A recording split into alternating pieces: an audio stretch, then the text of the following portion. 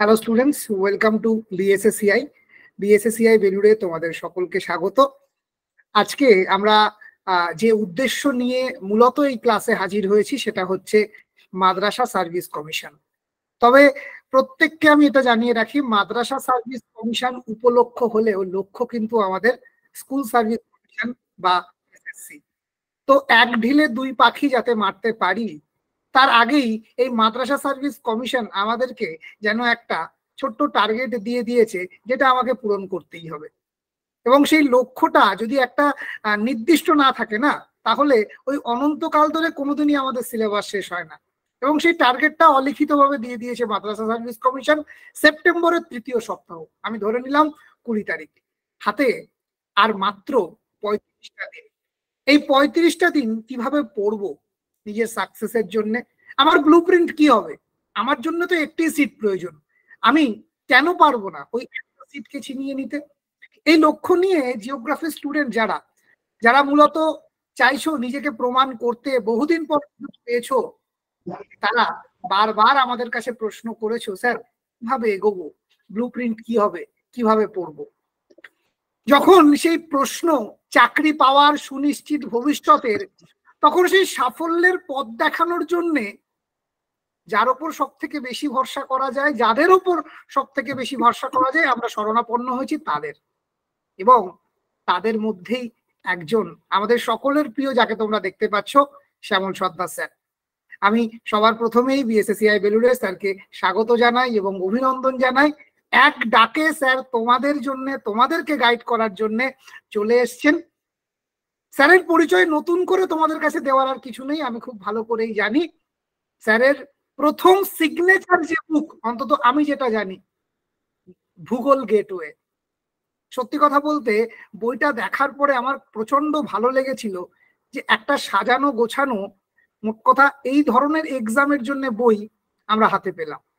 হ্যাঁ, হয়তো পরিসরের দিক থেকে অনেকটা মোটা, কিন্তু হলেও বইটা যেন একের মধ্যে সবটাকে পাওয়া যায়। এবং তারপর একে একে মাস্টার স্ট্রোক, বিশ্ব, ভারত এবং পশ্চিমবঙ্গের ভূগোল, এবং ঠিক প্রাইমারি টেটের সময় পরিবেশ বিদ্যার একটা অসামান্য বই। তো সেখান থেকেই মূলত অনেক দিন থেকে ইচ্ছা ছিল স্যারের সঙ্গে একটা আলাপ পরিচয় করবার। অবশেষে স্যারের সঙ্গে পরিচয় হয় এবং নিয়মিত যোগাযোগ থাকে, এবং সেই সুযোগ আর হাতছাড়া করিনি। স্যারকে অনুরোধ করে ফেলি তোমাদের জন্য পথ দেখাতে, এবং আজকে সেই মহেন্দ্রক্ষণ স্যার আমাদের সঙ্গে চলে এসছেন। আমি আর বকবক করে দেরি করব না। ইতিমধ্যে ১০৫ জন ছাত্রছাত্রী আমাদের সঙ্গে যুক্ত হয়েছে। তোমাদের প্রত্যেককে আরো একবার বিএসএসইআই বেলুড়ে স্বাগত এবং অভিনন্দন জানাই। প্রত্যেককে বলবো ধৈর্য ধরে ক্লাসটা করো, আশা করি পথ দেখতে পাবে। তো আমি এবার স্যারকে অনুরোধ করব স্টুডেন্টদেরকে গাইড করার জন্য, এবং আজকের ক্লাসের সম্পূর্ণ ভার আমি স্যারের হাতে অর্পণ করলাম। স্যার। সকলকে শুভ সন্ধ্যা। প্রথমেই আমি অমিত বাবু এবং সেই সঙ্গে বিএসএস এডুকেশনাল ইনস্টিটিউশনের কে আমার আন্তরিক শুভেচ্ছা ও অভিনন্দন জানাই। এত ভালো সেবা করে যাচ্ছে স্টুডেন্টদের, আমি রীতিমতো দেখি ওনাদের ক্লাসগুলো, বেশ আমি কিছু ফলো করি আমি সবসময়ের জন্য। স্টুডেন্টদের জন্য এতটা ওরা পরিশ্রম করছে এবং এতটা স্টুডেন্টদেরকে খুব কাছের করে সবকিছু দেওয়ার চেষ্টা করছে, তার জন্য আমি আমার দিক থেকে আমি বলবো ওনাদের অসংখ্য ধন্যবাদ। এবং ধন্যবাদ দিয়ে ছোট করব না, এবং স্টুডেন্টদের জন্য মানে এটা একটা বিশাল বড় একটা মাইলস্টোন আমি বলে যাবো এটা। আমি প্রথমে শুরুই করি। আমরা আমাদের এক্সাম খুব বেশি দেরি নেই। যে নোটিফিকেশনটা আমরা পেয়েছি, সেই নোটিফিকেশনে আমরা দেখতে পাচ্ছি যে মোটামুটি ভাবে ধরে নেওয়া যেতেই পারে যে সেপ্টেম্বরের লাস্ট উইক বা থার্ড উইক, আমার যেটা মনে হচ্ছে সেপ্টেম্বরে হয়তো লাস্ট উইকে এক্সামটা হবে। সেপ্টেম্বরের লাস্ট উইকে যদি এক্সামটা হয়, তাহলে হয়তো আমরা টাইম মোটামুটি ৩৫ থেকে ৪০ দিন মতো আমরা টাইম পাচ্ছি। এই অল্প টাইমের মধ্যে আমাদের অ্যাপ্রোচটা কেমন হবে, আমাদের স্ট্র্যাটেজি কেমন হবে আমাদের পড়াশোনা নিয়ে, সেটা নিয়ে আমি কিছু বলবো। আমার বলার পরে আমার অত্যন্ত প্রিয় স্টুডেন্ট যারা রয়েছে তারা নিজেদের কিছু সমস্যা থাকলে অবশ্যই আমাকে বলবে। কারোর যদি কোনো কোয়ারিজ থাকে, কারোর যদি কোনো প্রশ্ন থাকে, অবশ্যই আমাকে বলবে, আমি অবশ্যই যতটা পারি তাদের হেল্প করার চেষ্টা করছি আমি। যেহেতু আমাদের কাছে মাত্র 40 দিন মতো টাইম আছে, প্রথমেই আমাদের যেটা করা উচিত সেটা হলো, এখন আমরা যদি দেখি মার্কেটে হঠাৎ করে দেখবে কিছু বই মার্কেটে দেখবে চলে আসবে, প্র্যাকটিস সেট বলো বা বিভিন্ন ধরনের বই হয়তো অনেকেই পাবলিশাররা হয়তো যেহেতু পরীক্ষা সামনে আছে তারা হয়তো পাবলিশ করবে। আমি তোমাদের কাছে প্রত্যেককে বলবো, আমাদের প্রথম কাজ হবে নতুন কোনো বই আর আমরা কিনবো না। কোনো প্রয়োজন নেই নতুন বই কিনে 40 দিনের মধ্যে নতুন কোনো বই আমরা এখন আর আমরা কিনবো না। আমরা আমাদের যে বইগুলো আমাদের রয়েছে, আমাদের যা স্টাডি মেটেরিয়ালস রয়েছে, যা যেটুকু রয়েছে সেইটুকুকেই আমরা ভালো করে রিভিশন দেব। নতুন করে কোনো বই কিনে আর সেখানে আমরা দেখতে যাব না, প্রথম কথা যেটা। দ্বিতীয়ত আমাদের যে দিকটা আমরা দেখব, আমাদের এখানে কিন্তু 90 নম্বরের এক্সাম হবে। আমরা সকলে মোটামুটি জেনেও গিয়েছি যে নেগেটিভ মার্কিং থাকবে। হয়তো প্রতিটা প্রশ্নের জন্য সঠিক উত্তরের জন্য হয়তো 1 থাকবে এবং নেগেটিভ মার্কিং এর জন্য হয়তো 0.5 থাকবে। সুতরাং আমরা আমাদের এখন যেটা কাজ, হয়তো অনেকের প্রিপারেশনটা অনেকটা ভালো অবস্থায় হয়ে আছে, অনেকের হয়তো প্রিপারেশনটা হয়তো খুব ভালো নেই, বা তারা হয়তো চেষ্টা করছো ভালোভাবে তৈরি করার। আমি প্রত্যেককে বলবো, যেহেতু এখানে নেগেটিভ মার্কিং রয়েছে, আমরা কিন্তু কেউই, আমাদের যত ভালো প্রিপারেশন হোক না কেন, কেউ কিন্তু আমরা বলতে পারবো না যে আমরা একদম কনফার্ম চাকরি পাবো। সেক্ষেত্রে আমি একটা ছোট্ট উদাহরণ দিই, তাহলে তোমাদের ব্যাপারটা বুঝতে সুবিধা হবে। ধরো 90 মার্কসের মধ্যে যদি আমাদের এক্সাম হয়, আমরা কিন্তু কেউ বলতে পারি না যে আমাদের 90 মধ্যে যদি আমরা 88 বা 87 পাই, তাহলেও কিন্তু আমরা বলতে পারবো না যে আমরা হয়তো চাকরিটা পাবো। বা এটাও হতে পারে কেউ হয়তো 70 পেয়েও হয়তো চাকরি পেয়ে যেতেও পারে। সুতরাং আমরা এখন যে মক টেস্ট গুলো দিচ্ছি, প্রত্যেকে নিশ্চয়ই মক টেস্ট দিচ্ছ, বাড়িতে দেবে এই সামনে যে দিনগুলো পড়ে রয়েছে। সেখানে কিন্তু আমাদের একটাই লক্ষ্য থাকবে, নাম্বারটা কিন্তু একটুও কিন্তু ফোকাস করতে যাবে না যে আমি 90-র মধ্যে আমি 80 পেলাম বা আমি 60 পেলাম বা 89 পেলাম, তাহলে আমি বোধহয় চাকরিটা কনফার্ম পাবো। আর যে হয়তো 60 পেলো, তাহলে হয়তো সে ভাবছে হয়তো চাকরিটা আমি পাবো না। এই মেন্টালিটি কিন্তু মাথার মধ্যে একেবারে আনবে না। দেখবে পরীক্ষায় মাত্র 90 মিনিট, 90 মিনিটের পরীক্ষা, ওই সময়টাই দিয়ে যে কতটা ভালো করবে। এমন অনেক রয়েছে ভালো স্টুডেন্ট, হয়তো 4টে নেগেটিভ মার্কিং হয়ে গেল, তাহলে হয়তো অনেকটা মাইনাস নেমে যাচ্ছে। আবার অনেকে হয়তো দেবে 4টে আন্দাজে মেরে দিল, 4টে ঠিক হয়ে গেল। সুতরাং এখন থেকে আমরা কোনো প্রেডিকশন করতে পারি না যে কারো ভালো প্রিপারেশন কারো খারাপ প্রিপারেশন। সেক্ষেত্রে তোমরা প্রত্যেকেরই মোটামুটি একদম পজিটিভ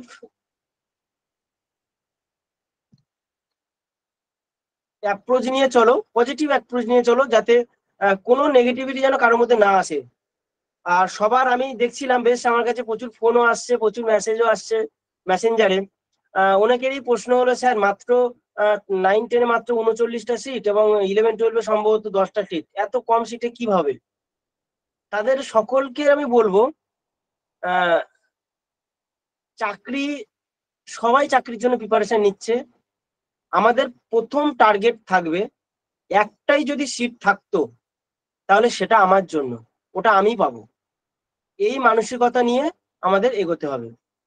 আমাদের প্রথম টার্গেট হবে, আগামী কাল থেকে আমরা যেভাবে পড়াশোনা করব, সেখানে আমাদের প্রথম টার্গেট যেন হয় যে আমাদের ভ্যাকান্সি কত আছে সেটা আমাদের মাথা থেকে সম্পূর্ণরূপে বের করে দাও। সব মাথার মধ্যে কখনো আনার চেষ্টা করো না যে ভ্যাকান্সি খুবই কম আছে, সুতরাং আমি বোধহয় পারবো না। এই এই নেগেটিভিটি থেকে বের হয়ে আসতে হবে। আমাদের কাজ হবে আমরা পরীক্ষাটা খুব ভালো করে দেব, তারপরে রেজাল্টের চিন্তা পরের ব্যাপার। আমাদের প্রথম কাজ হবে রেজাল্টটা খুব ভালো করার, তাতে যার যেটা সামর্থ্য সেই মতো আমরা রেজাল্টটা ভালো করার চেষ্টা করব। এবার তোমাদের মক টেস্ট যখন দিচ্ছ তোমরা, তোমাদের হয়তো মক টেস্টে হয়তো তোমরা দেখবে যে একজন 87 পেলে 90-র মধ্যে, তোমাদের যারা 87 পেলে তার কাজ হবে কিন্তু 87 পেয়ে হয়তো ফার্স্ট হলে, তোমরা হয়তো 50 জন বা 100 জন পরীক্ষা দিলে, তার মধ্যে হয়তো ফার্স্ট হলে, সেই ফার্স্ট হওয়া নিয়ে আনন্দ করার কোনো কারণ আমি অন্তত দেখি না। তোমাদের কাজ হবে ওই যে 87 পেলে তুমি 90-র মধ্যে 3টে প্রশ্ন তুমি পারলে না, 3 নম্বর কম পেলে, তোমার তার সঙ্গে সঙ্গে তোমার কাজ হবে 3 নম্বর কেন আমি পেলাম না, ওই কোন জায়গাটা আমার ফল্ট রয়েছে, কোন জায়গাটা আমার দুর্বলতা রয়েছে, সেই জায়গাকে তুমি হাইলাইট করো। তুমি কখনো ভাবতে যাও না আমি 87 পেয়েছি মানে বিশাল নাম্বার পেয়েছি, আমি ফার্স্ট হয়েছি এতজনের মধ্যে। সবসময় জানবে যে এক্সামটা কিন্তু অল ওভার ওয়েস্ট বেঙ্গলের স্টুডেন্টরা এক্সাম দেবে, একটা ছোট্ট এলাকার মধ্যে হোক বা 100 জন স্টুডেন্ট কিন্তু পরীক্ষা দেবে না। সেক্ষেত্রে আমাদের প্রথম থেকে এটাই আমাদের কাজ হবে যে আমরা যে নাম্বারটা কম পাচ্ছি সেই নাম্বারটা যেন আমরা কেন কম পেলাম বা কেন নেগেটিভ পেলাম বা কতটা আমাদের দুর্বলতা আছে সেই জায়গাটাকে আমাদের হাইলাইট করে আমাদের সেটাকে বের করা, সেই ভুলটাকে বের করা। যারা কম পাচ্ছ তাদেরও বলবো কোনো চিন্তার কোনো কারণ নেই, হয়তো তোমাদের ওই মুহূর্তে হয়তো ভুল হয়েছে কিছু প্রশ্ন, তা নয়, তা বলে এই নয় যে তুমি পারবে না, এটা কখনো ভাববে না। হয়তো অন্য সিচুয়েশনে হয়তো তুমি হয়তো বেশি পাবে, অন্য কেউ হয়তো কম পাবে, সুতরাং সিচুয়েশন ওয়াইজ তোমাকে চলতে হবে। তার জন্য তোমাদের নাম্বারটাকে ফাইনাল ডেস্টিনেশন ভাবতে যেও না, তোমাদের যে জায়গাগুলো তোমাদের ভুল হয়েছে সেই জায়গাগুলোকেই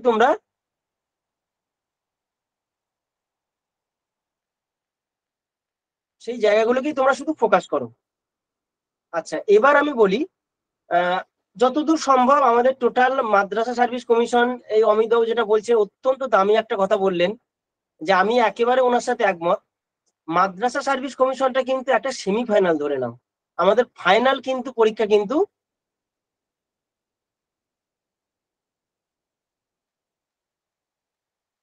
স্কুল সার্ভিস কমিশন, আমাদের ফাইনাল ডেস্টিনেশন হবে আমাদের স্কুল সার্ভিস কমিশন। মাদ্রাসা সার্ভিস কমিশনটা আমরা একটা সেমিফাইনাল হিসেবে ধরবো। সুতরাং এখানে আমরা পরীক্ষা দেব, প্রত্যেকেই ভালো করে প্রিপারেশন নিয়ে পরীক্ষা দেব, কিন্তু এখানে যারা পাবে তাদের জন্য মানে কি বলবো, আগাম শুভেচ্ছা তো রইলো এবং বেস্ট অফ লাক তাদের জন্য। কিন্তু যারা কোনো কারণবশত যদি না হয়, একদম ভেঙে পড়ার কিচ্ছু নেই। আমাদের নেক্সট সবথেকে যেটা আমাদের বহু প্রতীক্ষিত যে পরীক্ষা এসএলএসটি, সেকেন্ড এসএলএসটি, সেটার জন্য আমরা কিন্তু ঝাঁপিয়ে পড়বো এবং সেটা আমরা হয়তো খুব শীঘ্রই আমার যেটা মনে হচ্ছে যেহেতু মাদ্রাসাটা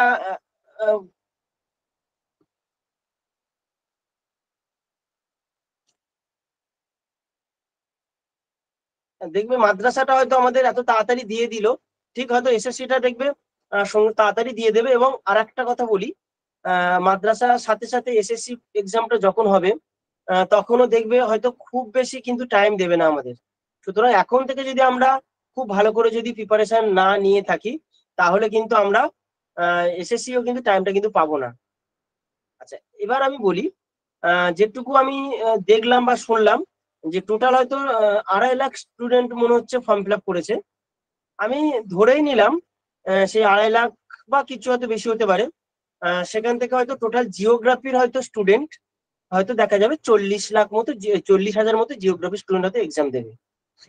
আর মাদ্রাসার যে ভ্যাকান্সি, সেই ভ্যাকান্সিতে মোটামুটি আমরা যদি দেখি তাহলে আমরা দেখবো সেই ভ্যাকান্সিটা হয়তো 39টা 10টা, সেই 39টা আর যে 10টা ভ্যাকান্সি, সেই 39 আর 10টা ভ্যাকান্সির মধ্যে আমার যেটা মনে হচ্ছে কিছুটা বাড়বে, বেড়ে সেটা হয়তো 100 হবে, আমার যেটা মনে হয়। এবার এক্ষেত্রে আমরা যদি দেখি আমাদের 40,000 যদি জিওগ্রাফির ক্যান্ডিডেট যদি আমাদের ফর্ম ফিল আপ করে থাকে, তাহলে আমি খুব নিজের দায়িত্ব নিয়ে বলতে পারি, একদম নিজের দায়িত্ব নিয়ে বলছি, 40,000-এর মধ্যে 30,000 শুধুমাত্র ফর্ম ফিল আপ করার জন্য ফর্ম ফিল আপ করেছে। তারা কিন্তু তাদের প্রিপারেশন কিন্তু দেখবে হয়তো ওই জাস্ট এখন হয়তো ডেটটা দিয়েছে, এখন হয়তো প্রিপারেশন নিয়ে পড়াশোনা করছে। সুতরাং তোমাদের কম্পিটিশনটা হবে 10,000 স্টুডেন্টের মধ্যে। 10,000 স্টুডেন্টের মধ্যে যদি 100টা সিট হয় তাহলে আমরা যদি রেশিও করি তাহলে দেখো, তাহলে কিন্তু রেশিওটা খুব বেশি না, 100:1। 100 জনে একজন পাবে।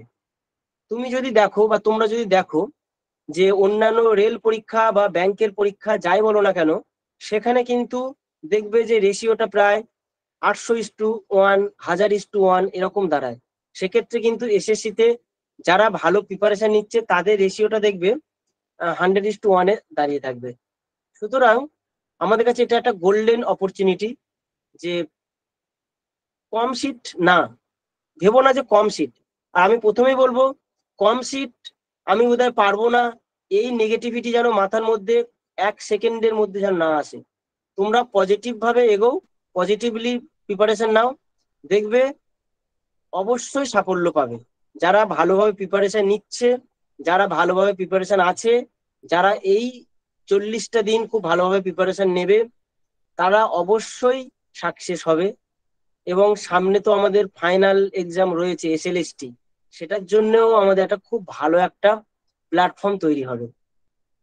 এবার আমি আসি কিভাবে আমরা পড়াশুনো করব। প্রথমত যেটা বললাম আমি, যে আমরা কিন্তু কেউ কিন্তু নতুন কোনো বই এখন আর মার্কেট থেকে কিনতে যাব না। যে বইগুলো রয়েছে সেই বইগুলো থেকেই আমরা ফলো করব। নিশ্চয়ই বিএসএস এডুকেশনাল ইনস্টিটিউশন তোমাদের নিশ্চয়ই মক টেস্টেরও ব্যবস্থা করবে, আমি জানি না যদিও, নিশ্চয়ই করবেন মক টেস্টের ব্যবস্থা। আমি ব্যক্তিগতভাবে বলবো, অবশ্যই আছে, করেছি আমি হ্যাঁ বাহ, আমি ব্যক্তিগতভাবে বলবো শুধু মক টেস্ট গুলো ভালো করে দাও। আর অন্য বাজার চলতি যে বইগুলো রয়েছে, নতুনত মক টেস্টের বই হয়তো প্রচুর বের হবে, সে বইগুলো আমি ব্যক্তিগত কেনার কোনো দরকার নেই। আর নতুন কোনো বই এসএসসি বা এসএলএসটি যে নতুন বই বের হবে, সে বইগুলো নতুন বই পড়ে নিজেদের বোঝা বাড়ানোর কোনো দরকার নেই। যে টাইমটা আমরা পাচ্ছি 40 দিন, সেই টাইমটায় আমরা যেটা ফলো করব, অমিতবাবু যেটা বললেন, মক টেস্ট গুলো অবশ্যই তোমরা রীতিমতো ফলো করবে, এবং সেটা কিন্তু টাইম ধরে। 90 মার্কের যে এক্সাম, সেই 90 নম্বরের জন্য 90 মিনিট টাইম থাকবে, সেই 90 মিনিট টাইমের মধ্যেই তোমরা কমপ্লিট করবে মক টেস্ট গুলো। এবং অবশ্যই সেটা সার্কেল করে, যেটা যেমন ওএমআর শিট হয়, সেই ওএমআর শিটে সার্কেল করবে। ওএমআর শিট প্রসঙ্গে বলবো আমি, যে তোমরা যখন পরীক্ষাটা দিচ্ছ, বাড়িতে প্র্যাকটিস করবে যে স্যার যে মক টেস্ট গুলো ব্যবস্থা করছেন, সেই মক টেস্ট গুলো যখন তোমরা দেবে, অবশ্যই তোমরা একটা কাজ করবে, যে প্রথমে তোমরা এক্সামটা, উনি হয়তো পিডিএফ এর মাধ্যমে দেবেন হয়তো কোশ্চেন, সেটাকে তোমরা প্রথমে অ্যান্সার করে নাও, 90টা প্রশ্নের অ্যান্সার করে নাও। করে নেওয়ার পরে তোমরা তো লাস্ট 30 মিনিট হাতে রাখো টাইম, বা 25 মিনিট থেকে 30 মিনিট টাইম হাতে রাখো। সেই 25 মিনিট বা 30 মিনিট টাইমটাকে তোমরা সার্কেল করার জন্য টাইমটাকে ব্যবহার করো। প্রথমেই তোমরা সার্কেল করতে যেও না, যেটা হয়ে থাকে সাইকোলজিক্যালি, হয়তো তোমরা সার্কেল করলে তারপর হয়তো তোমাদের মনে হলো যে না, বোধহয় এই অ্যান্সারটা ভুল হলো। যেহেতু সার্কেল একবার করা হয়ে গেলে আমরা কিন্তু আর চেঞ্জ করতে পারবো না, ওই জন্য সার্কেলটা তোমরা শেষেই করো। আর তোমরা প্রথমেই অ্যান্সার গুলো করে নাও, করে নেওয়ার পরে তারপর এটা করো। আর অবশ্যই প্র্যাকটিসটা, যে মক টেস্ট গুলো নেওয়া হবে বা নেবেন, সেটা কিন্তু খুব ভালো করে তোমরা পড়াশুনো করেই মক টেস্ট গুলো দাও, দিলেই ব্যাস হবে। আর এই প্রসঙ্গে আর একটা কথা বলে রাখি, আমি হয়তো ভুলে যাবো, স্কিপ করে যাবো ব্যাপারটা। দেখবে তোমাদের মধ্যে এটা হয়ে থাকে, 4টে যখন অপশন দেয়, সেই 4টে অপশনের মধ্যে দেখবে আমরা হয়তো প্রথমে একটা ভেবে নিলাম যে হ্যাঁ বোধহয় সি অপশনটা ঠিক হবে বা বি অপশনটা ঠিক হবে। তারপরে হয়তো 4 মিনিট বা পরীক্ষা শেষের দিকে বা আধ ঘন্টা পরে মনে হলো না, ওটা তো সি অ্যান্সারটা তো হওয়া উচিত না, অ্যান্সারটা হওয়া উচিত এ অ্যান্সারটা হওয়া উচিত। এইরকম ক্ষেত্রে যদি কোনো কনফিউশন থাকে, আমি তোমাদের একটাই সাজেস্ট করব, তোমাদের ফার্স্ট চান্সে যেটা তোমাদের মনে হচ্ছে এটাই বোধহয় ঠিক আমার, সেটাকেই তোমরা কারেক্ট হিসেবে ধরো। তোমরা নিজেরা একটু লক্ষ্য করে দেখবে, নিজেরা একটু পরীক্ষা করেও দেখতে পারো, সেকেন্ড টাইমে যে অ্যান্সার গুলো নেওয়া হয় যে কনফিউশন মূলক প্রশ্নের ক্ষেত্রে, সেগুলোর ক্ষেত্রে সাইকোলজিক্যালি দিক থেকে দেখা গিয়েছে 80% ভুল হয়। ফার্স্ট চান্সে তোমাদের যেটা মনে হবে অ্যান্সার এটাই বোধহয় ঠিক, সেটাকেই তোমরা কারেক্ট বলে মনে করো। আমি তোমাদের এটুকুই সাজেস্ট করব, সেকেন্ড টাইমটাকে ফলো না করে ফার্স্ট টাইমের গুলোকে তোমরা বেশি ফলো করার চেষ্টা করো অ্যান্সার। এরপরে আমি আসবো, যে তোমাদের দেখবে যেহেতু নেগেটিভ মার্কিং রয়েছে, কোনো কোশ্চেনে যদি 4টে অপশানই যদি তোমাদের মনে হয় অজানা, আননোন, 4টে অপশানই, সেই প্রশ্নগুলোকে আমি বলবো অ্যাভয়েড করো, যেহেতু নেগেটিভ মার্কিং থাকছে। নেগেটিভ মার্কিং থাকার জন্য সেই প্রশ্নগুলোকে অ্যাভয়েড করো। দুটো অপশন বা তিনটে অপশনের জন্য ঠিক আছে, দুটো অপশন থাকলে তো অবশ্যই সেই প্রশ্নগুলো অ্যাটেন্ড করবেই। তিনটে অপশন হলে তাও করতে পারো, কিন্তু চারটে অপশন আমার কাছে অজানা, সেই প্রশ্নগুলোকে কিন্তু একেবারেই কিন্তু ফলো করবে না, সেগুলোকে অ্যাভয়েড করো, সেই প্রশ্নগুলোকে টোটাল তোমরা অ্যান্সার করতে যাবে না। আচ্ছা, এবার বলি আমি কিছু প্রশ্ন আমরা কি করি, যে একটা প্রশ্ন আমরা পড়লাম, দেখে বোধহয় এর আনসারটা যেটা আছে ওটাই তো আমি অ্যান্সার আমি পেয়ে গিয়েছি। হঠাৎ করে কি করা হয়, সকলে অনেকেই করে, প্রশ্ন পাওয়ার সাথে সাথে দেখছে যে আরে এটা তো আমার জানা প্রশ্ন একেবারে, আমার এ অপশনে তো রয়েছে, এর অ্যান্সারও রয়েছে, সুতরাং এটাকে আমি অ্যান্সার করে দিলাম। বাকি বি সি ডি কি অপশনে কি রয়েছে সেটা আমরা একদম খেয়াল করি না। এই ভুলটা ভুল করেও কিন্তু কেউ করবে না। জানবে তোমার একটা ভুল মানে কত মানে কয়েক শ স্টুডেন্ট কিন্তু এগিয়ে যাবে। একটা ভুল মানে জানবে শুধু 1 নম্বর তুমি প্লাস থেকে বঞ্চিত হলে তা না, কিন্তু তার সাথে তোমার নিজের পজিটিভ 0.5 নাম্বার থেকে তুমি পিছিয়ে গেলে।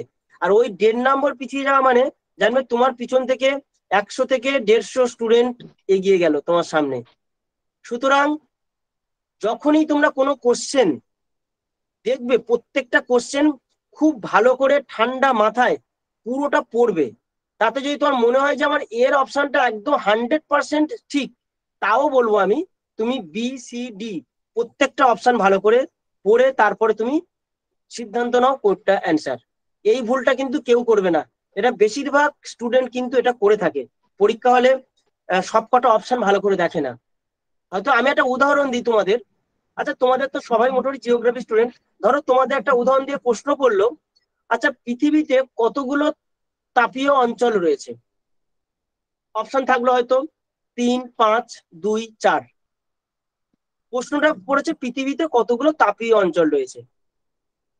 তোমরা হয়তো পড়েছো তাপীয় অঞ্চল তো 5টা, উষ্ণমন্ডল, উত্তর নাতিশীতোষ্ণ মন্ডল, দক্ষিণ নাতিশীতোষ্ণ মন্ডল, তারপরে উত্তর কি বলে সুমেরু অঞ্চল, দক্ষিণ সুমেরু অঞ্চল। এই যে 5টা ভাগ করে বলে দিলাম, কিন্তু প্রশ্নটা কিন্তু তা চায়নি। প্রশ্ন চেয়েছে কতগুলো তাপীয় অঞ্চল রয়েছে। যখন প্রশ্নটা বলছে কতগুলো তাপীয় অঞ্চল রয়েছে, তখন কিন্তু অ্যান্সারটা হয়ে যাবে 3টে: উষ্ণমন্ডল, নাতিশীতোষ্ণ মন্ডল, হিমমন্ডল। এখন যদি প্রশ্ন করতো পৃথিবীতে কটি তাপমন্ডল রয়েছে, তাহলে কিন্তু অ্যান্সার কিন্তু 3 হতো না, অ্যান্সার কিন্তু 5 হতো। তাপমন্ডল বলতে কতগুলো তাপমন্ডল, তখন কিন্তু আমার সবকটা তাপমন্ডল কিন্তু চলে আসবে এখানে: উষ্ণমন্ডল, উত্তর নাতিশীতোষ্ণ মন্ডল, দক্ষিণ নাতিশীতোষ্ণ মন্ডল, উত্তর হিমমন্ডল, দক্ষিণ হিমমন্ডল। অর্থাৎ প্রশ্নটা আমাকে কিন্তু বুঝতে হবে কি চাইছে। যখন তাপীয় অঞ্চল বলছে তখন কিন্তু আমাদের অ্যান্সার হয়ে গেল 3। আর যখন বলছে যে কটা তাপমন্ডল রয়েছে, তখন হয়ে গেল কিন্তু 5। সুতরাং প্রত্যেকটা প্রশ্নকে আমাদের কিন্তু খুব মাইনরলি, আমাদের প্রচন্ড মানে অ্যাটেনশন দিয়ে প্রশ্নটা ভালো করে পড়তে হবে।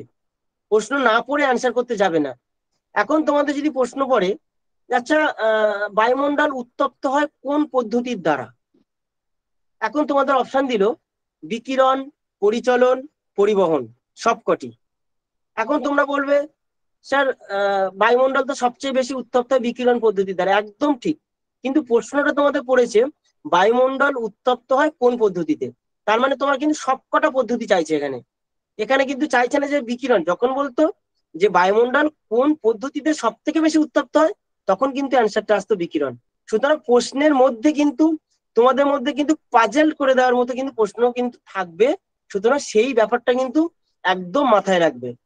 তারপর যদি আমি আর একটা উদাহরণ দিই, ধরো তোমাদের পরীক্ষায় প্রশ্ন আসলো যে মৌসুমী বায়ুর উৎপত্তি সংক্রান্ত সর্বাধুনিক তথ্য কোনটি? অবশ্যই জেট স্ট্রিম তথ্য সর্বাধুনিক তথ্য। এখন যদি বলা হয় মৌসুমী বায়ুর উৎপত্তির জন্য সব থেকে পরিচিত এবং সর্বত্র ব্যবহারযোগ্য মতবাদ কোনটি, তাহলে কিন্তু জেট স্ট্রিম মতবাদ কিন্তু আসবে না, তখন কিন্তু এডমন্ড হেলির তাপীয় তথ্যটা আসবে। সুতরাং অনেকেই ভাববে যে ভাই এত সহজ প্রশ্ন আমি একদম মানে চোখ বন্ধ করে অ্যান্সার করে দিলাম, সেটা কিন্তু ভুল হবে। আমাদের কিন্তু প্রশ্নটা খুব সূক্ষ্মভাবে ভাববে কি চাইছে প্রশ্নটা। তারপরে কিন্তু অ্যান্সার করবে। আর আরেকটা বিষয় বলবো, আমার ব্যক্তিগতভাবে যেটা মনে হয়েছে, মাদ্রাসা সার্ভিস কমিশনের প্রশ্ন কিন্তু অত্যন্ত স্ট্যান্ডার্ড মানের প্রশ্ন হয়, প্রচন্ড স্ট্যান্ডার্ড। মানে আমি আমি প্রচন্ড স্ট্যান্ডার্ড মনে করি ওনাদের প্রশ্ন। মানে ওই মানে কমিশনের প্রশ্নটাকে আমার খুব ভালো লাগে, স্টুডেন্টদের স্ট্যান্ডার্ডটাকে বজায় রাখে। কিন্তু আমি আমি এসএলএসটি কে ছোট করছি না। যেমন লাস্ট একবার তো এসএলএসটি পরীক্ষা হয়েছে 2016-তে, এমসিকিউ প্যাটার্নে। তা সেখানে প্রশ্নটা আমার অতটা কিন্তু আমার মনে হয়নি যে এটা একটা মানে চাকরির একটা টিচার হওয়ার মতো একটা পরীক্ষা মনে হয়নি, যে এত সহজ বা প্রশ্ন এই টাইপের প্রশ্ন কিন্তু মনে হয়নি। কিন্তু যতবার কিন্তু মাদ্রাসা সার্ভিস কমিশনের পরীক্ষা হয়েছে, প্রত্যেকবারে প্রশ্ন কিন্তু যথেষ্ট স্ট্যান্ডার্ডিটি বজায় রেখেছে। এবারে যে এক্সামটা হবে, আমার দৃঢ় বিশ্বাস এক্সাম কিন্তু খুব স্ট্যান্ডার্ড মানের প্রশ্ন হবে, এবং এতটা সহজ মানের প্রশ্ন হবে বলে মনে হয় না। আমার ব্যক্তিগতভাবে মনে হচ্ছে নেট সেট ধাঁচের প্রশ্ন হবে। নেট সেটের জন্য যারা প্রিপারেশন নিচ্ছে, নিশ্চয়ই আমি জানি না বিএসএস এডুকেশনাল ইনস্টিটিউশন নেট সেটের জন্য বা জিআরএফ এর জন্য বা লেকচারশিপের জন্য কোনো কোচিং করায় কিনা আমি জানি না। যদি করায় তাহলে অবশ্যই ওনারা নিশ্চয়ই করিয়েছেন, ওই ধাঁচের প্রশ্নের সাথে তোমরা অবগতি থাকবে সবাই। আচ্ছা, এইবার আমি আসি আমরা কিভাবে এগোবো। আমরা মানে আমাদের এখন অ্যাপ্রোচটা কি হবে, স্ট্র্যাটেজি আমাদের কি হবে। স্ট্র্যাটেজি প্রসঙ্গে আমি বলবো, প্রথমত আমি বললাম নতুন কোনো বই কিনবে না। আর আজকের পর থেকে কোনো ধরনের কোনো এমসিকিউ বই একদম মাথা থেকে বের করে দাও। এমসিকিউ বই একেবারে পড়তে যেও না। শুধুমাত্র যে মক টেস্ট গুলো নিচ্ছেন সেই মক টেস্ট গুলোকে ফলো করো। যতটুকু টাইম পাচ্ছি 35 দিন বা 40 দিন, এই 35 দিন বা 40 দিনের মধ্যে যতটা পারো টেক্সট বই পড়ো। টেক্সট বই কি, টেক্সট বই পড়বো এই প্রসঙ্গে বলবো যে টেক্সট বই প্রসঙ্গে প্রথমে বলবো ক্লাস 9, ক্লাস 10, ক্লাস 11, ক্লাস 12, চারটে ক্লাসের বই, 9, 10, 11, 12, চারটে ক্লাসের বই অ্যাটলিস্ট দুটো করে রাইটার, আমি রাইটারের নাম বলছি না, তোমাদের কাছে যে বই আছে সেই বইটাই ফলো করো। অ্যাটলিস্ট দুখানা করে বই খুব খুব মানে অত্যন্ত ডিপলি পড়াশোনা করো। এই চারটে মানে দুটো করে রাইটারের, চারটে ক্লাসের বই দুটো করে রাইটার পড়ো। তার সাথে সাথে তোমরা গ্র্যাজুয়েশন লেভেলের যে বইগুলো রয়েছে সেই গ্র্যাজুয়েশন লেভেলের বইটা তারপরে কিন্তু পড়ো। আর এটা করতে যেও না যে আমি জিওটেকটনিকটা পড়লাম, একদম 4 দিন 5 দিন ধরে জিওটেকটনিক পড়ছি আর বাকিগুলো আমি পড়ছি না, সেটা কিন্তু করো না। এখন তোমাদের প্রথম কাজ হবে প্রত্যেকটা টপিককে কিন্তু মানে সমানভাবে গুরুত্ব দেওয়া এবং সমানভাবে পড়া। একটা টপিককে আমি 5 দিন পড়লাম, বাকি টপিকগুলোকে আমি একদিন পড়লাম বা পড়লাম না, সেটা কিন্তু কখনো করবে না। প্রশ্ন 10টা মডিউল রয়েছে, সেই 10টা মডিউল থেকে কিন্তু প্রশ্ন আসবে, এবং 10টা মডিউলটাই কিন্তু খুব ভালো করে খুব ভালো করে 10টা মডিউল কিন্তু আমাদের দেখতে হবে।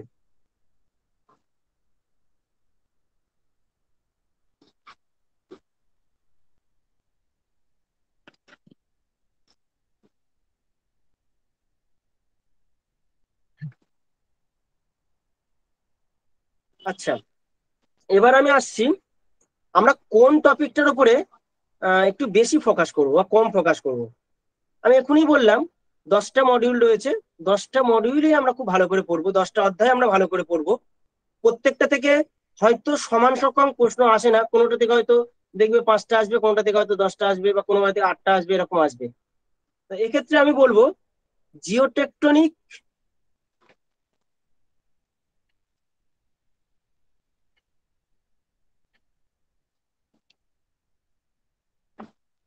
জিওটেকটনিক, জিওমরফোলজি, প্র্যাকটিক্যাল জিওগ্রাফি এবং climatology. Geotectonic, geomorphology, practical geography, climatology. আর যারা 11-12 জন্য বসছো তারা অবশ্যই জিওগ্রাফিক্যাল থট এইটার উপরে খুব ভালো করে ফোকাস করো। এখান থেকে প্রশ্নের সংখ্যাটা বেশি আসে।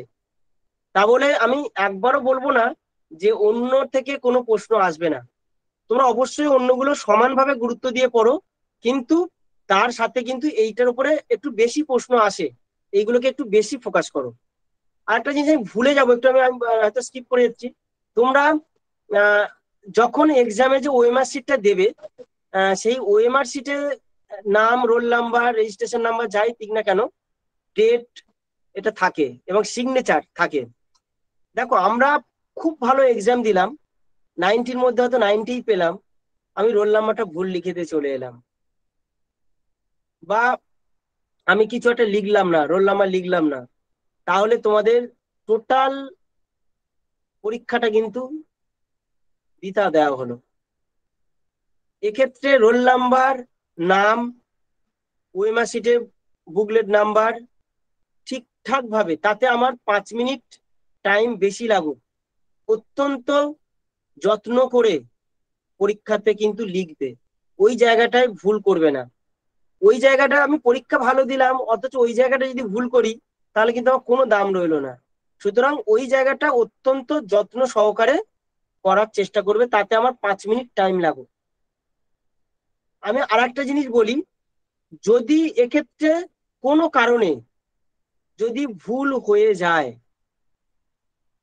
যদি ভুল হয়ে যায়, আমি একটা কথাই বলবো যে এটা তো কম্পিউটারের খাতা দেখা হবে, অ্যান্সার শিট। আমি যেটুকু জানি, ধরো আমার রোল নাম্বারটা 2, প্রথম ডিজিটটা 2, আমি কি করলাম, 2-এর জায়গায় হয়তো হঠাৎ করে গোল সার্কেলটা 1-এ পড়ে গিয়েছে। 1-এ পড়ে যাওয়ার পরে আমি বুঝতে পারছি, আরে আমি তো এটা 2-এ হবে, আমি 1-এ পড়ে ফেলে দিয়েছি। বা কোনো অ্যান্সার এক্ষেত্রে যদি হয়ে যায় যে আমি একদম জেনুইন অ্যান্সার আমি জানি আমার বি হবে, আমি 1টাকে গোল করে দিয়েছি, এখন তো কি করা যাবে? এক্ষেত্রে আমি বলবো,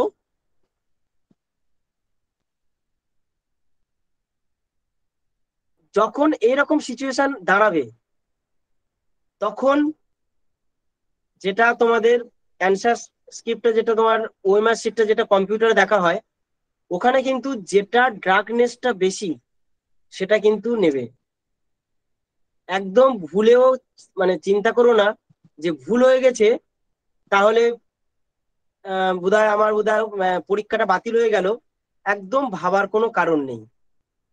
তোমাদের যদি মনে হয় যে আমার অ্যান্সারটা ভুল হয়ে গেছে, আমি রোল নাম্বারটা ভুল লিখে ফেলেছি, একটা ডিজিট গোল করে দিয়েছি, অবশ্যই তোমার যেটা বেশি করে ডিপ করে দেবে, দেখবে বেশি ডিপ যেটা থাকে সেটা কিন্তু তোমাদের নেবে।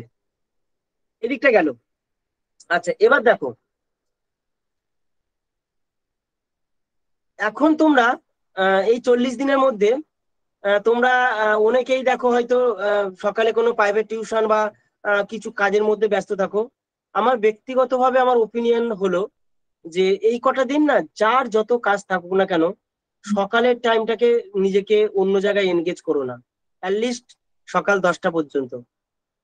পরীক্ষা কিন্তু, পড়াশোনা কিন্তু সকালবেলার পড়াশোনাটা কিন্তু অনেক ভালো কোয়ালিটির হয়। সেক্ষেত্রে তোমরা ভোরের বেলা থেকে 10টা পর্যন্ত পড়াশোনাটাকে প্রচন্ড পরিমাণে জোর দিয়ে পড়ো, আর বাকি টাইমটাকে কিন্তু তোমরা যদি কোনো চেষ্টা করো কোনো কাজে নিজেদেরকে এনগেজ না রাখা, তবুও যদি মানে সম্ভব না হয়, তাহলে কিন্তু তোমরা অবশ্যই অবশ্যই সকালবেলার টাইমটা কিন্তু দেওয়ার চেষ্টা করো পড়াশোনার মধ্যে। আর বাকি টাইমটা তোমরা করো, কিন্তু সকালে অন্তত পক্ষে তোমরা 10 থেকে 12 ঘন্টা টাইম বের করো পড়াশোনার জন্য দিও। আর আরেকটা জিনিস বলি আমি,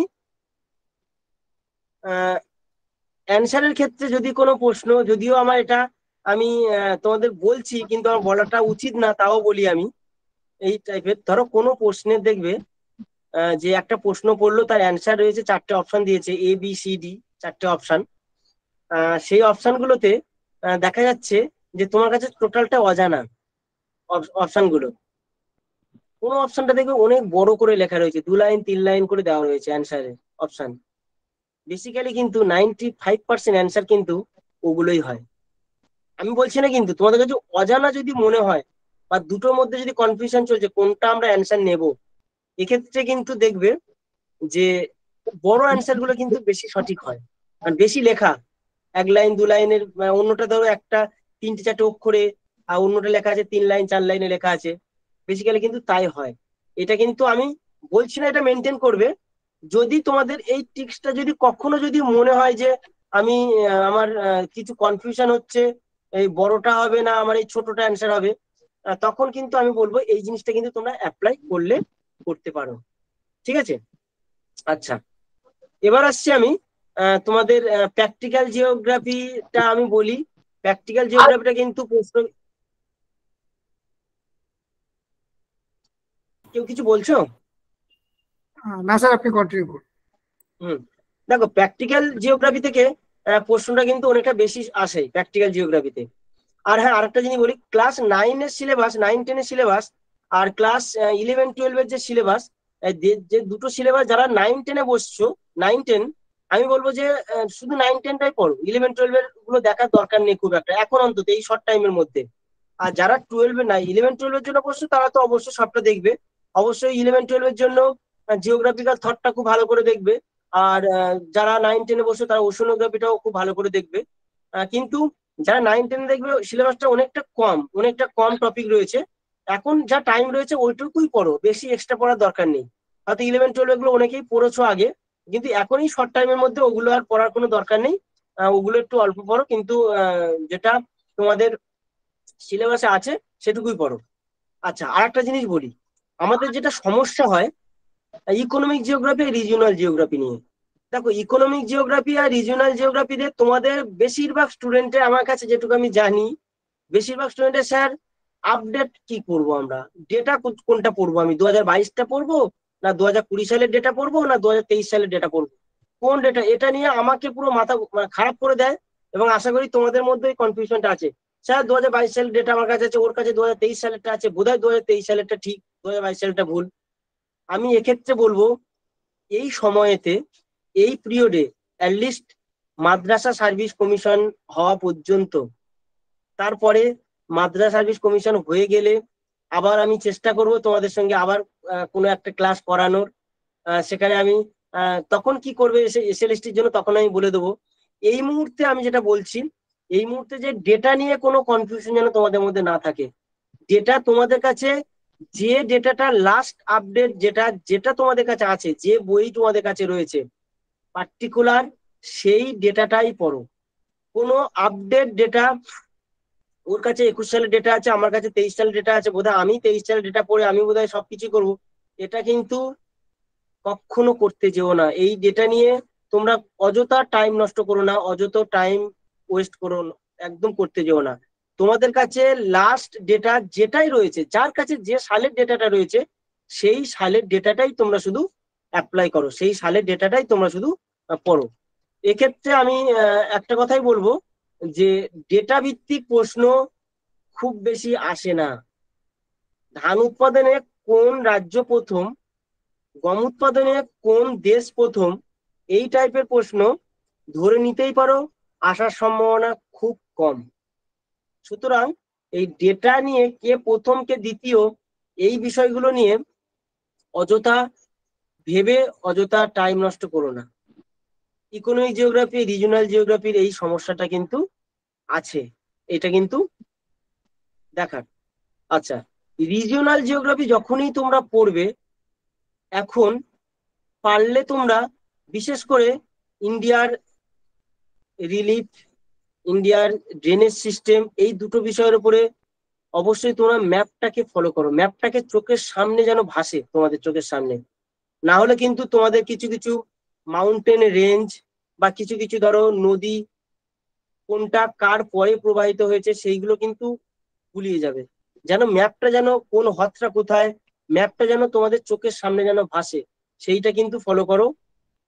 প্রশ্ন তোমাদের কিন্তু এরকম কিন্তু ইন্টেলেকচুয়াল বা কনসেপচুয়াল প্রশ্নটা বেশি পড়বে, একেবারে টোটাল ওই ইনফরমেটিভ প্রশ্ন, যেটা তোমাদের মেন সমস্যা, ভারতের উচ্চতম বাঁধের নাম কি, আর মহিষঞ্চল মতবাদটা কে দিয়েছেন, বা আইসোস্ট্যাসি মতবাদটা কে দিয়েছেন, বা সিফ্লোস্পেডিং এ কে দিয়েছেন, এই টাইপের প্রশ্ন, এই ইনফরমেটিভ প্রশ্ন আমার মনে হয় না খুব বেশি আসার সম্ভাবনা রয়েছে।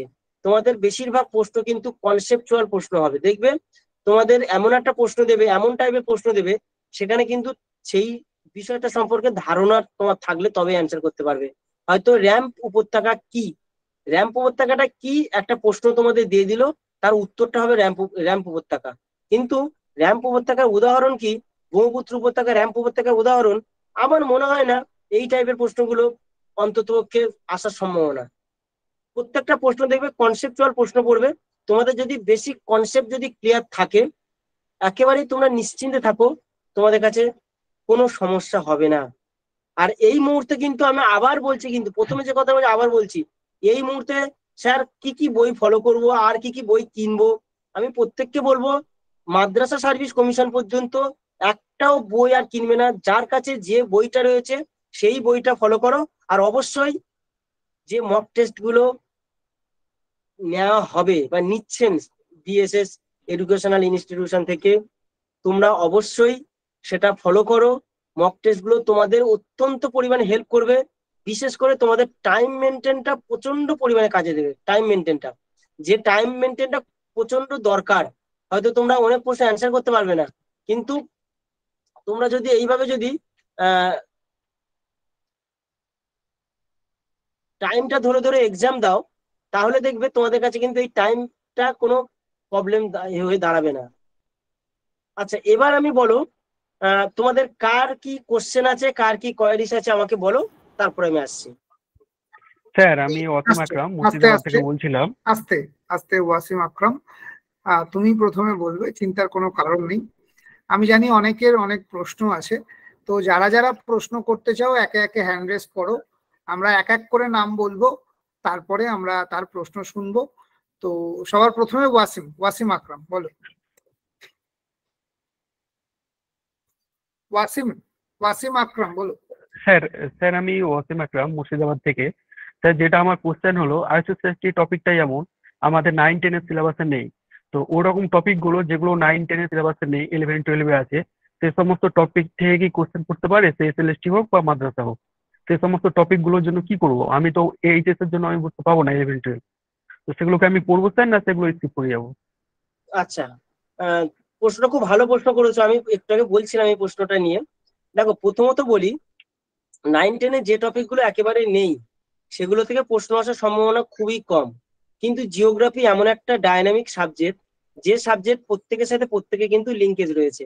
এখন যদি আমরা বলা হয় যে স্যার আমাদের তো প্লেট টেকটনিক তো 9-10 রয়েছে, এখন যদি বলা হয় যে সিপ্লোস্পেরিং মতবাদটি কে দিয়েছেন, সিপ্লোস্পেরিং তো আমাদের সিলেবাসে নেই, এটা কিন্তু ভুল হবে। কারণ প্লেট টেকটনিক মতবাদের সাথে আমরা তো বলতে পারি না যে সিপ্লোস্পেরিং সম্পর্ক নেই। তাহলে সেক্ষেত্রে কিন্তু প্রশ্ন করলে কিন্তু আমরা কিন্তু না বলতে পারবো না, বা আমরা কিন্তু কোনো কেস করেও কিছু করতে পারবো না। এখন যদি বলা হয় স্যার নিওটেকটনিক মতবাদ তো অত তো আমাদের জানা নেই, নিওটেকটনিক মতবাদ তো আমরা প্লেট টেকটনিক মতবাদটা আমাদের সিলেবাসে দেওয়া আছে, নিওটেকটনিক তো সিলেবাসে নেই, তাহলে নিওটেকটনিক কি আমাদের প্রশ্ন আসবে না? আমি বলবো অবশ্যই আসতে পারে। কেন আসবে না নিওটেকটনিক? নিওটেকটনিক প্রশ্ন এমনও প্রশ্ন আসতে পারে।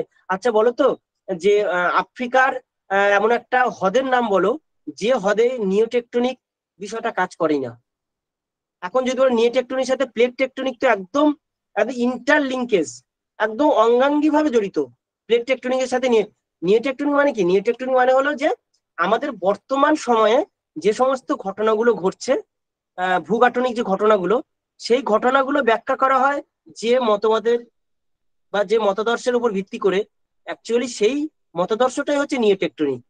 বর্তমান সময়ে যেগুলো ঘটছে, আমাদের সর্বাধুনিক তথ্য বলতে আমরা যেটা বুঝেছিলাম প্লেট টেকটনিক মতবাদ, কিন্তু এখন তো নিও টেকটনিক ঘটনা ঘটছে। তাহলে সেই নিও টেকটনিক ঘটনাগুলো তো এখন প্লেট টেকটনিকের সাথে টোটালটা রিলেটেড। তাহলে আমরা বলতে পারি না যে স্যার এটা সিলেবাসে নেই। সেই জন্য বলবো যে তোমরা ওগুলো থেকে তো মানে ওগুলো তো অবশ্যই আসতে পারে কোশ্চেন, কিন্তু তার সাথে আরেকটা কথা বলবো যে এখন আর নতুন করে আর পড়ার দরকার নেই। এখন যেটা সিলেবাসে সেটাই পড়ো, কিন্তু তোমাদের যে নলেজটা, যে ডেপথটা রয়েছে, সেই ডেপথটাই কাজে লাগিয়ে তুমি এক্সামটা দাও। এখন নতুন করে ওগুলো পড়ে শুধু শুধু টাইম নষ্ট করতে যেও না, টাইমও পাবে না তোমরা। মাদ্রাসা সার্ভিসটা হোক, তারপরে নয় তোমরা স্যারের তারপরেই তোমরা আবার প্র্যাকটিস করবে ওগুলো। নেক্সট বলো, কার কি কোশ্চেন? আচ্ছা, আমি অ্যান্সারটা বলে দিই। আফ্রিকা যে প্রশ্নটা বলছিলাম, আফ্রিকা মহাদেশের কোন হ্রদটা নিও টেকটনিকের মধ্যে পড়ছে না? ভিক্টোরিয়া হ্রদ, কিন্তু ভিক্টোরিয়া হ্রদটা একমাত্র হ্রদ ওখানে রয়েছে যে হ্রদটা কিন্তু নিয়ে টেকটনিকের মধ্যে পড়ে না। খুব ইম্পর্টেন্ট একটা কোশ্চেন, এটা কিন্তু আসার মতো প্রশ্ন, যে আফ্রিকার কোন হ্রদটা নিয়ে টেকটনিক ধারণার মধ্যে পড়ে না? অবশ্যই ভিক্টোরিয়া হ্রদ। বাকি দেখবে টাঙ্গানিকা হ্রদ, যা হ্রদ আছে সব কিন্তু নিয়ে টেকটনিকের মধ্যে পড়ে এখন, কিন্তু ওটা পড়ছে না। আচ্ছা নেক্সট বলো। নেক্সট পার্বতী মান্ডি। পার্বতী মান্ডি বলো। পার্বতী শোনা যাচ্ছে? আচ্ছা, শাহিনুর রহমান। শাহিনুর রহমান বলো। নেক্সট শাহিনুর রহমান, না হলে কিন্তু আমরা নেক্সট চলে যাব আল হাসান। আল হাসান, মাইক আনমিউট করো, করে বলো। হ্যাঁ আল হাসান। হ্যাঁ স্যার বলছিলাম আপনার বক্তব্য খুব ভালো লাগলো শুনে, আর এইরকম একটা সেশন করার জন্য বিসিসিআই কে ধন্যবাদ জানাই, স্যারকে ধন্যবাদ জানাই। স্যারের বই আমরা পড়ছি, স্যার কিছু কিছু চ্যাপ্টার আছে স্যার, মানে সেগুলো পড়তে বলতে কি, যেরকম ইকোনমিক জিওগ্রাফি থেকে বললেন, সে চ্যাপ্টার গুলো থেকে কি কি পড়বো বা কি রকম প্রশ্ন আসতে পারে স্যার, এটুকু একটু বললে বেশি ভালো হয়, ইকোনমিক জিওগ্রাফি। আচ্ছা ঠিক আছে। আচ্ছা দেখো, ইকোনমিক জিওগ্রাফি থেকে যে প্রশ্নগুলো নর্মালি আসে, প্রথমত দেখো কেমন ধরনের প্রসঙ্গ যদি বলো, তাহলে আমি বলবো যে হয়তো, তো আমি তোমাদের একটা প্রশ্ন উদাহরণ দিই। হয়তো দেখা গেল যে প্রশ্ন পড়লো যে নিম্নলিখিত কোনটি নাতিশীতোষ্ণ অঞ্চলে মৎস্যক্ষেত্র গড়ে ওঠার জন্য সব থেকে বেশি গুরুত্বপূর্ণ কারণ? এই যে কনসেপচুয়াল প্রশ্ন, সেক্ষেত্রে অবশ্যই কোনটা হতে পারে? নিশ্চয়ই জলবায়ুটা হতে পারে। জলবায়ুটা মেন কারণ, হয়তো জলবায়ু দিল, মগ্নচড়া দিল, ল্যাংটনের প্রাচুর্য দিল, বা হয়তো আরেকটা দিল, হয়তো তোমার হয়তো মূলধনের প্রাচুর্য দিল। এক্ষেত্রে কিন্তু প্রত্যেকটা পয়েন্ট কিন্তু তোমাদের অ্যান্সার, কিন্তু দিল সব থেকে গুরুত্বপূর্ণ কিন্তু ওখানকার ক্লাইমেটটা, এই টাইপের দিতে পারে। হয়তো দিল যে আচ্ছা ওয়েবারের মতানুযায়ী, শুনতে পাচ্ছ কি সবাই? হ্যাঁ স্যার শোনা যাচ্ছে। আচ্ছা, ওয়েবারের হয়তো প্রশ্ন বললো যে ওয়েবারের মতবাদ অনুযায়ী শিল্প গড়ে তোলার জন্য সব থেকে উপযুক্ত স্থান কোনটি? তোমাদের অপশন দিল হয়তো যে আইসোটিম এলাকায়, আইসোড্যাপেন এলাকায়, ক্রিটিক্যাল আইসোড্যাপেন এলাকায়, কোনোটিই নয়। আমরা কিন্তু প্রত্যেকটাই কিন্তু এখানে গুরুত্বপূর্ণ। আইসোটিমেও শিল্প গড়ে তোলে, আইসোড্যাপেনেও হয়, কিন্তু সব থেকে গুরুত্বপূর্ণ ফ্যাক্টর হিসেবে কাজ করে ক্রিটিক্যাল আইসোটোপেন। সুতরাং এই টাইপের প্রশ্নগুলো কিন্তু, এগুলো কনসেপচুয়াল বেস প্রশ্ন, এগুলো একটু বেশি মানে তোমার যদি কনসেপ্টটা ক্লিয়ার না থাকে তাহলে কিন্তু তোমরা ঠিকঠাক করতে পারবে না অ্যান্সার। এইগুলো একটু বেশি ফলো করো। আর ধান উৎপাদন, আমি যেটা বলছিলাম যে সোনা উৎপাদনে কোন রাজ্য প্রথম, ভারতে কোথায় সোনা পাওয়া যায়, 2021 সালে ভারত কতটা গম উৎপাদন হয়েছিল, 2022 সালে ভারতে কতটা চা উৎপাদন হয়েছে, আমার মনে হয় না এই টাইপের প্রশ্ন আসবে। এইটার প্রশ্ন আসার কোনো সম্ভাবনা আছে বলে মনে হয় না। তোমাদের প্রশ্ন পড়বে কনসেপচুয়াল বেস প্রশ্ন, হ্যাঁ এরকম আসতে পারে যে টোটাল হয়তো দিতে পারে যে ভারত ধান রপ্তানি করে কোন কোন দেশগুলোতে। তোমাকে এমন কিছু দিল যে দেশগুলো কিন্তু ভারত আগা গোড়াতেই ধান রপ্তানি করে, বা কিছু একটা উদাহরণ দিলাম আমি। সুতরাং বর্তমানে করছে, আগে করতো না, এমন টাইপের প্রশ্ন কিন্তু হবে না। যে প্রশ্নগুলো জানবে ওভারঅল সব জায়গাতেই সব সময়ের জন্য প্রশ্নগুলো মানে কার্যকরী, সেই টাইপের প্রশ্নগুলো কিন্তু দেবে ইকোনমিক জিওগ্রাফিতে। আর ইকোনমিক জিওগ্রাফিতে তোমরা মূলত যেটা বলছিলাম, যেটা রিসোর্স, তোমার ফরেস্ট, তারপরে ফিশিং, এই টাইপের প্রশ্নগুলো একটু ভালো করে করো। এইগুলোর উপরে যারা 11-12 দেবে, অবশ্যই যে থিওরি গুলো রয়েছে, ইন্ডাস্ট্রিয়াল থিওরি গুলো রয়েছে, তারপরে তোমার ল্যান্ড ইউজ থিওরি গুলো রয়েছে, এই থিওরি গুলো কিন্তু ভালো করে করবে। বা ট্রেডের উপরে যে থিওরি গুলো রয়েছে, এখান থেকে কিন্তু প্রশ্ন আসে, এগুলো কিন্তু বেশি ফোকাস করার চেষ্টা করো। ঠিক আছে? আচ্ছা নেক্সট বলো। আচ্ছা নেক্সট হচ্ছে রসান আলী। রসান আলী, মাইক আনমিউট করে প্রশ্ন করতে পারেন। রসান আলী। আচ্ছা তনুশ্রী মণ্ডল। তনুশ্রী মণ্ডল। হ্যাঁ স্যার। হ্যাঁ হ্যাঁ শুনতে পাচ্ছি, বলো। হ্যাঁ স্যার বলছি, একটু প্র্যাকটিক্যালের বিষয়ে একটু বলবেন স্যার, কোন চ্যাপ্টারটা মানে প্র্যাকটিক্যালের মধ্যে কোন কোন টপিক গুলো একটু বেশি পড়তে হবে?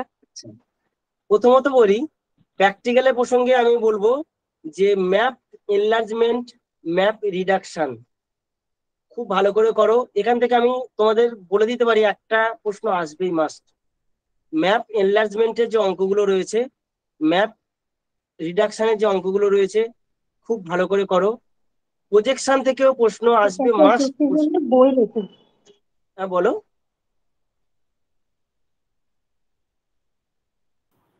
স্যার কেউ হয়তো ভুল করে আনমিউট হয়ে গেছিল, আপনি কন্টিনিউ করুন স্যার।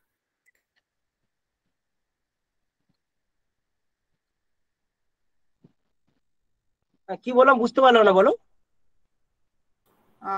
স্যার আপনি কন্টিনিউ করুন স্যার। হ্যাঁ দেখো, প্রজেকশন থেকে প্রশ্ন অবশ্যই আসবে। প্রজেকশন থেকে কিন্তু কোনো খুব একটা ম্যাথামেটিক্যালি প্রশ্ন আসার সম্ভাবনা কম, কিন্তু তোমার ওখানে কিন্তু থিওরিটিক্যাল প্রশ্ন অবশ্যই আসা উচিত। আর ম্যাথামেটিক্যালি প্রশ্ন যদি বলা হয় তাহলে কিন্তু সম্ভাবনা আছে স্ট্যাটের উপরে এবং স্কেলের উপরে। স্কেল এনলার্জমেন্টের অঙ্ক, স্কেল রিডাকশনের অঙ্কগুলো ভালো করে দেখো। স্ট্যাটের উপরে দেখবে ছোট ছোট মিন, মিডিয়ান, মোডের অঙ্কগুলো করবে। স্ট্যান্ডার্ড ডিভিয়েশনের অঙ্কগুলো আসতে পারে। তারপরে তো প্রশ্নগুলো তো রয়েছে, ওখান থেকে যে প্রশ্নগুলো আসতে পারে খুব ভালো করে করো। বিশেষ করে স্ট্যাটের ক্ষেত্রে স্যাম্পেলিং থেকে প্রশ্ন, মানে আগে যখন 2 মার্কসের প্রশ্ন পরীক্ষা হতো তখন কিন্তু স্যাম্পেলিং থেকে প্রশ্ন হয়নি এমন কোনো বছর আমি দেখিনি। প্রত্যেকটা বছর স্যাম্পেলিং অত্যন্ত প্রিয় একটা বিষয়। স্যাম্পেলিং বিষয়টা খুব ভালো করে দেখবে, স্যাম্পেলিং থেকে প্রশ্ন আসার সম্ভাবনা প্রবল। স্যাম্পেলিং স্ট্যাটের মধ্যে মিন, মিডিয়ান, মোডের ছোট ছোট ম্যাথ গুলো ভালো করে দেখে রাখবে, ম্যাথগুলো। আর প্র্যাকটিক্যাল বিষয়ে যখন প্রশ্নটা আসলো আমি প্রত্যেককে বলবো প্র্যাকটিক্যালটা প্র্যাকটিক্যাল মতো শেখো বা শিখে রাখো, যাতে আজকে আমরা যদি বলি স্যার টোপোশিট থেকে ড্রেনেজ ডেনসিটি, তারপরে রিলেটিভ রিলিফ, এভারেজ স্লোপ, এইগুলো তো কি প্রশ্ন আসতে পারে? এগুলো তো আঁকা, এগুলো ড্রয়িং, এগুলো তো প্রশ্ন আসার সম্ভাবনা নেই। আমি বলবো এটা তোমাদের ভুল ধারণা। যদি এই বিষয়গুলো সম্পর্কে যদি তোমাদের কোনো স্বচ্ছ যদি ধারণা না থাকে, তোমরা প্র্যাকটিক্যালের প্রশ্ন অ্যান্সার করতে পারবে না।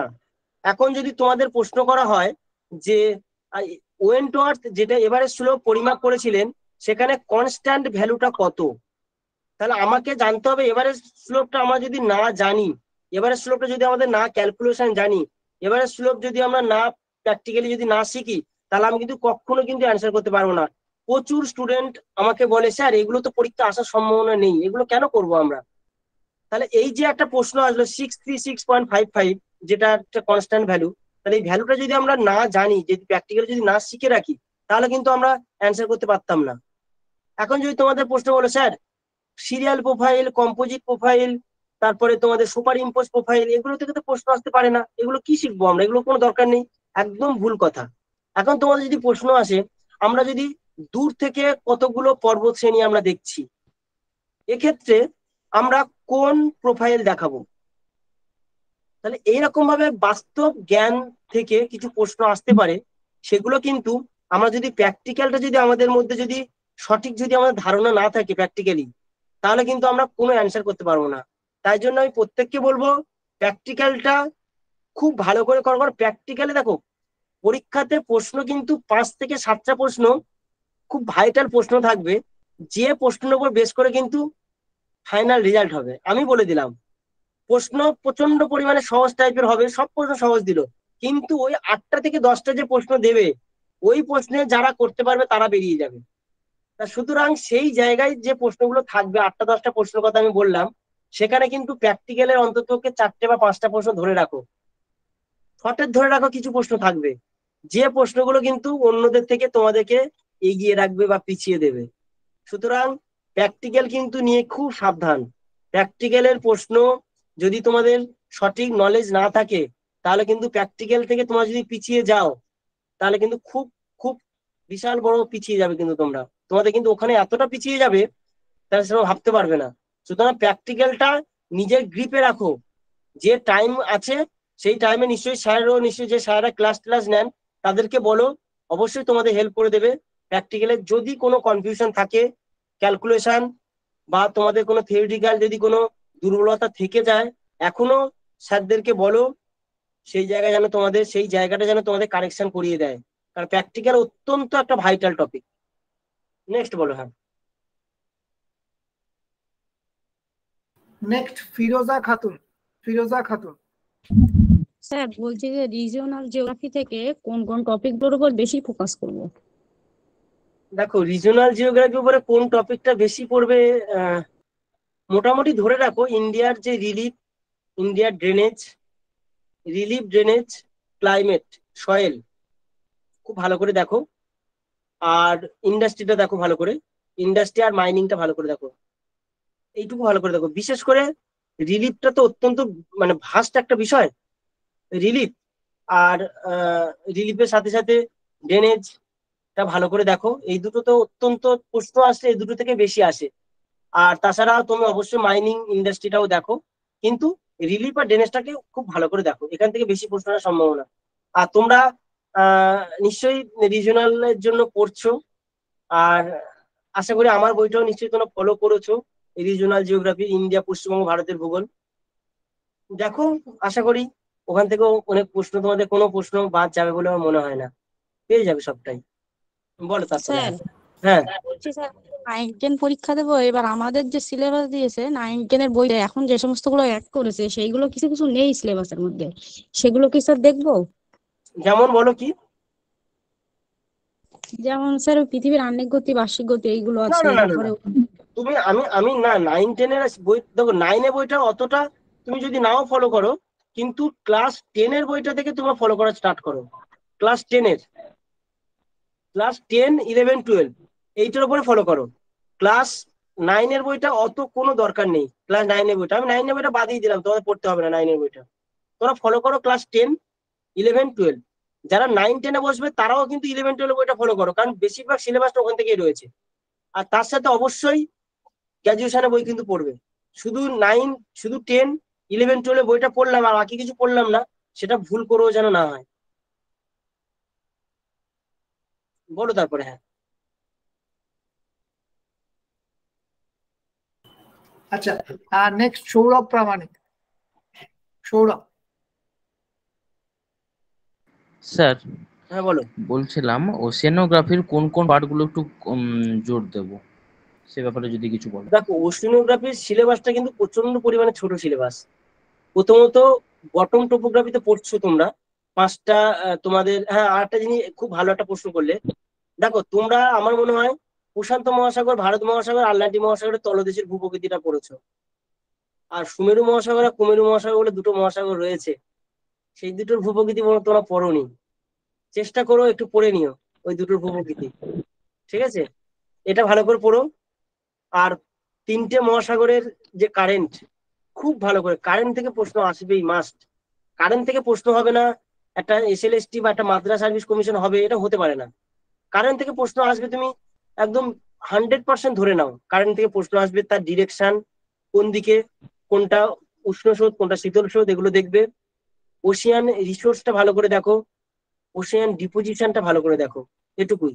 আর বাকিগুলো যেমন প্রবাল প্রাচীর যে তথ্যগুলো রয়েছে, থিওরি গুলো, প্রবাল প্রাচীর সিটির, এগুলো অতটা দেখার দরকার নেই। কে তথ্যগুলো দিয়েছে সেটাই শুধু জেনে রাখো। আর এক্সট্রা ভাবে কিছু অত ডিটেলসে পড়তে হবে না।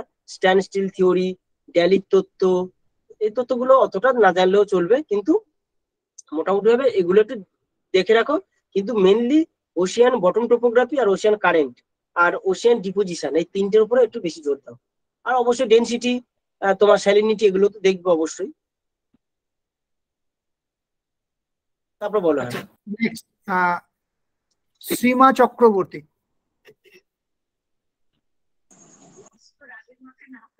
স্যার বলছিলাম যে বলো। আমাদের প্র্যাকটিক্যালে আপনি যেগুলো বললেন ওগুলো ছাড়াও কি আমাদের ওই রিমোট সেন্সিং ওই রিলেটেড কিছু প্র্যাকটিক্যালের ওগুলো কি আর করতে হবে? যারা 9-10 পরীক্ষায় বসছো তাদের রিমোট সেন্সিং জিআইএসটা না দেখলেই চলবে, তবে আচ্ছা পারলে সার্ভেটা একটু দেখে রাখো। সার্ভেটা যেটা রয়েছে, সার্ভেটা একটু চোখ বুলিয়ে যেও। মানে স্যার তোমার ওই ডাম্পি লেভেল পিসপিটি কম্পাস, হ্যাঁ, আর থিওডোলাইটটা একটু দেখে দেখো। আর তোমার রিমোট সেন্সিং জিআইএসটা একদমই দেখতে হবে না, কিন্তু এটা একটু পারলে একটু টাচ করে যেও। আচ্ছা আর বাকি ঠিক তো আছে। সার্ভে, প্রজেকশন, স্কেল, এগুলো তো দেখতে হচ্ছে। আচ্ছা আচ্ছা ঠিক আছে sir, thank you. Next Alima Khatun. Sir বলছিলাম যে জিওগ্রাফিক্যাল থট থেকে কোন কোন পার্ট গুলো মানে ফোকাস করবো, আর কোন কেমন ধরনের কোশ্চেন আসতে পারে একটু যদি বলে দিতেন। আচ্ছা দেখো জিওগ্রাফিক্যাল থট থেকে এটা একমাত্র টপিক, একমাত্র তোমার মডিউল, সব থেকে সহজ প্রশ্ন এখান থেকে আসে, একদম খুব সহজ প্রশ্ন দেয় এখান থেকে। প্রশ্ন কিন্তু ঘুরিয়ে টুরিয়ে দেয় না। যত এক্সাম দেখা গিয়েছে, র্যাট জেলের কোন একটা বইয়ের নাম দিল, অ্যানথ্রোপোজিওগ্রাফি কে লেখেন, এই টাইপের প্রশ্ন চলে আসে। তারপর হয়তো দেখা গেল যে বইগুলোর নামগুলো ভালো করে মুখস্থ করবে, কে কোন দেশের মানে ভূগোলবিদ সেটা অবশ্যই দেখবেন, কে কোন মতবাদের সমর্থক এগুলো ভালো করে দেখবে, এই টাইপের প্রশ্ন আসে। হয়তো বলো প্রত্যক্ষবাদের সমর্থক কে, তারপর হয়তো এরকম প্রশ্ন আসতে পারে যে তোমার হয়তো বললো যে নিয়ন্ত্রণ go and stop and go determinism তথ্যটি কে দেন। এই টাইপের প্রশ্নগুলো অত্যন্ত সহজ প্রশ্ন কিন্তু আসে, এখানে কোনো ঘুরিয়ে পেঁচিয়ে প্রশ্ন আসে না। সুতরাং তোমরা এত জটিল ভাবে পড়ো না, কনসেপ্টটা ক্লিয়ার রাখো, আর কোন মতবাদটা কে দিয়েছে, কোন বইটা কে লিখেছে, কোন ভূগোলবিদ কোন দেশের, এটা একটু ভালো করে জেনে নাও। আর বাকি শুধু কনসেপ্ট নিয়ন্ত্রণবাদ সম্পর্কে, তোমার সম্ভাবনাবাদ, প্রত্যক্ষবাদ, এইগুলো সম্পর্কে একটু জাস্ট কনসেপ্টটা ক্লিয়ার রাখো, আর কিছু করতে হবে না, ব্যাস। নেক্সট শুভম চেল। শুভম। Hello sir. হ্যাঁ বলো। বলছিলাম যে আপনার বইটা তো মানে মোটামুটি ফলো অনেক করাই আছে, তো জাস্ট কোয়েশ্চেন তো অনেক কিছুই ভালো আছে, দেখলাম অনেক ভালো কোয়েশ্চেন আছে। তো বলছিলাম যে প্র্যাকটিক্যালের যে ব্যাপারটা, প্র্যাকটিক্যাল থেকে আপনি যে ম্যাথের ব্যাপারটা বলছেন, তার মানে প্র্যাকটিক্যালটা তো পুরোটাই হিসাবে ম্যাথটা করে নিতে হবে। আর বলছিলাম আরেকটা স্যার জায়গা যেটা মনে একটু ভুলে যাচ্ছিলাম, যেমন এই যে গভীরতম বৃহত্তম যে পার্টগুলো কোশ্চেন গুলো আছে, এগুলো কিছু কিছু বই যেমন টেক্সট বইয়ে অনুজ বরণ সরকারে একরকম অ্যান্সার আছে, সমরেন্দ্রতে একরকম অ্যান্সার আছে, তো বলছিলাম এই ক্ষেত্রে আমরা কি করব?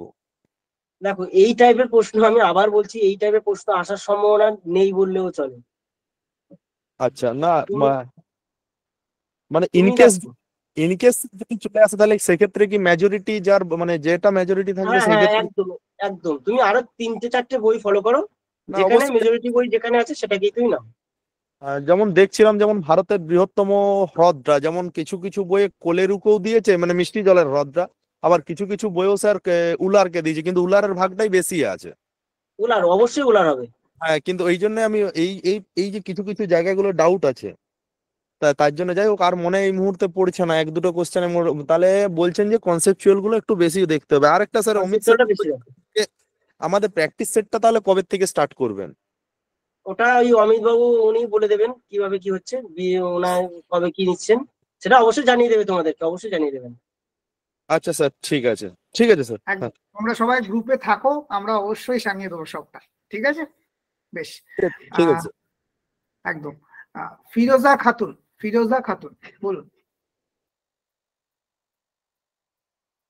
মুস্কান, মুস্কান হ্যান্ড রেজ করে আছেন, যদি কোনো প্রশ্ন থাকে আনমিউট করে বলতে পারেন। আচ্ছা, সাকিনা, হ্যাঁ বলুন। হ্যাঁ বলছি স্যার, আমি একটু পরে জয়েন হয়েছি, তো আমি পুরোটা শুনতে পাইনি। আর এটাই বলছিলাম যে আমি 9-10 জন্য যদি জিস্টে কিছু একটু বলে দেন যে এত কম সময়ের মধ্যে কিভাবে কি প্রিপারেশন করতে পারবো, এটাই, আলাদা করে কোন কোশ্চেন নেই, কোন চ্যাপ্টারটা বেশি মানে জোর দিতে হবে বা এইগুলোই। দেখো আমি এটা আলোচনা হয়েছে একবার, geotectonic, geomorphology, practical geography, climatology, এইটার উপর একটু বেশি জোর দাও। সবগুলোতে কিন্তু সমান সংখ্যক প্রশ্ন আসবে, 19-20, কোনো জায়গায় 5টা আসবে, কোনো জায়গা থেকে 4টে আসবে, কোনো জায়গা থেকে 6টা আসবে। সুতরাং আমাদের সবটাই পড়তে হবে। কিন্তু আমি যেটা বলছি, geotectonic, geomorphology, climatology, practical geography, এই 4টের উপর একটু বেশি ফোকাস করো, কারণ এখান থেকে প্রশ্নগুলো একটু বেশি সংখ্যক আসে। আচ্ছা আচ্ছা, ঠিক আছে স্যার। বেশ, সাকিনা খাতুন, সাকিনা খাতুন, প্রশ্ন থাকলে আনমিউট করে করতে পারেন। স্যার একটা জিনিস লক্ষ্য করছি, মানে প্রশ্ন মানে প্রশ্নের হ্যান্ড রেজের সংখ্যা বেড়েই যাচ্ছে, আমরা একদিক থেকে কমিয়ে যাচ্ছি, অন্য দিক থেকে কিন্তু সংখ্যা বেড়েই যাচ্ছে। তো এটা মানে দেখে ভালো লাগছে যে আজকের আলোচনাটা খুব তথ্য সমৃদ্ধ এবং ছাত্রছাত্রীদের উপকারে আসছে বলেই এত প্রশ্ন আসছে। তো আপনাকে আরো একবার ধন্যবাদ, এবং ভালো লাগছে, ছাত্রছাত্রীদেরকেও ধন্যবাদ যে এতক্ষণ ধৈর্য ধরে তারা শুনছে। আমরা শুনতে পাই যে ছাত্রছাত্রীরা তাদের একেবারে ধৈর্য নেই, তারা শর্টস রিলসে মেতে আছে, কিন্তু আমার মনে হয় যে আজও কিন্তু কিছু ছাত্রছাত্রী সত্যি পড়ে, তারা পড়তে চায়, বোধহয় সেই প্ল্যাটফর্মটা তারা পায় না যেখান থেকে তাদের মানে সেই যে খিদেটা, তৃষ্ণাটা মিটবে। তো সেই প্ল্যাটফর্মটা বোধহয় আমাদের মতো শিক্ষক শিক্ষিকাদের সকলের এগিয়ে এসে তৈরি করা প্রয়োজন, যাতে তাদের সেই তৃষ্ণাটা মেটে এবং আগামীর ভালো শিক্ষক তারা হয়ে ওঠে। তো আশা করি আমাদের ছাত্রছাত্রীরাও একমত হবেন আমার সঙ্গে। তো যাই হোক, আমি নেক্সট প্রশ্নের জন্য অনুরোধ করবো সাকিনা। স্যার। হ্যাঁ স্যার, গুড ইভিনিং স্যার। হ্যাঁ, গুড ইভিনিং। হ্যাঁ স্যার, বলছি যে মানে মোটামুটি সিলেবাসটা কভার হওয়ার জন্য কোন কোন বইগুলো ফলো করলে আমাদের ঠিক হবে? এটা আমি প্রথমে আলোচনা করেছি। আমি তুমি মনে হয় পরে জয়েন করেছো। হ্যাঁ হ্যাঁ স্যার, আমি অনেক পরে জয়েন করেছি। জাস্ট শুনো, ক্লাস 10 এর বইটা, ক্লাস 11 এর বইটা, ক্লাস 12 এর বইটা পড়ো, আর গ্র্যাজুয়েশনের বই কিছু কিছু পড়ো। নতুন কোনো বই পড়তে যেও না। তোমার কাছে যে বইগুলো, হ্যাঁ টেক্সট বই, একদম একদম তোমার কাছে যে বইগুলো রয়েছে, আপনার গুলো কোন লেখকের গুলো পড়বো এগুলো? দেখো এখানে কোন লেখকের বইগুলো বলাটা আমার মনে হয় না ঠিক হবে, বুঝতে পেরেছো? তো যদি বলো আমি কি বলি আমি। হ্যাঁ স্যার বলুন। দেখো তোমরা ক্লাস 10 এর বই, 11, 12 বই তো পড়ছো, আর তো আমি পার্টিকুলারলি দুটো একটা বই বলছি আমি। যেমন তোমরা দেখো, জিও টেকটনিক জিওগ্রাফির জন্য বসুমাইতির বইটা তো পড়েছো, নিশ্চয়ই পড়ছো, বাংলা রাইটারের কথা বলছি আমি। ক্লাইমেটোলজির জন্য ধরো তুমি বিদ্যুৎ প্রামাণিক বা হাজরা দাসের বইটাও দেখতে পারো, হাজরা বণিকের বইটা দেখতে পারো। তারপরে তুমি ওই বায়োজিওগ্রাফি, এনভায়রনমেন্ট জিওগ্রাফির জন্য তো আমার বই রয়েছে, আমার বইটা দেখতে পারো। আর বিশ্ববিদ্যালয়ের বইও রয়েছেন। রিজিওনালের জন্য আমার বইটা দেখো, আমার বইটা আশা করি তোমাদের সমস্ত মানে যেটুকু তোমাদের প্রয়োজন সবটাই তোমাদের মিটিয়ে দেবে প্রয়োজন। একটা বই বের করেছিলেন না এই 2 মাস না ক মাস আগে, যে বিশ্ব ভারত পশ্চিমবঙ্গের ভূগোল, ওটা রিজিওনালটা তোমাদের পুরোটা কভার করে দেবে। আপনি সব সিলেবাসটাই তো কভার করেছেন ওটাতে। হ্যাঁ, প্র্যাকটিক্যালের জন্য যদি তোমরা বলো, প্র্যাকটিক্যালের জন্য বলবো যে হায়রা দাসের বইটা দেখতে পারো, বা তোমার সেন্ট্রালের যে বইটা রয়েছে, তোমার চন্দন সুরভি দাসের যে বইটা রয়েছে, ওইটাও খুব ভালো বই করেছে, ওটাও দেখতে পারো। হিউম্যান জিওগ্রাফির জন্য বলবো জ্যোতির্ময় সেন, নীলাংশু চক্রবর্তী বইটা দেখতে পারো। তারপরে তোমাদের মৃত্তিকা ভূগোলের জন্য বর্তমানে সাঁতরা থেকে একটা বই বেরিয়েছে, জীব ভূগোল বলে। সেটা তোমার ওই যুধিষ্ঠির হাজরা এবং গোপালচন্দ্র বণিক, ওনার বইটাও দেখতে পারো, বইটা খারাপ হবে না। ওশনোগ্রাফির জন্য যদি তুমি বলো, ওশনোগ্রাফির জন্য বই হিসেবে তোমাদের যেটা নবোদয় পাবলিকেশনের যেটা বইটা রয়েছে, সে বইটা দেখতে পারো, ভালো বই হবে। অলোক পালের বইটাও ভালো, সেটাও দেখতে পারো। ব্যাস। স্যার বলছি যে মানে এমন কিছু কয়টা বই বলুন না যেগুলো একসঙ্গে সব কভার করা যায়, না টেক্সট বই ফলো করতেই হবে আর কি? দেখো আমি আবার বলছি, এসএসসি বইগুলো পড়তে যেও না এই শর্ট পিরিয়ডের মধ্যে। কারণ এসএসসি বইগুলোতে তুমি পড়লে নিজে আরো পাজেলড হয়ে যাবে। কারণ এসএসসি বইতে এত শর্ট টাইমে করা হয়, আমার নিজের বই হয়তো অনেক কিছু ভুল ত্রুটি হয়তো থেকে থাকতেও পারে, আছে নিশ্চয়ই, আমি জানি।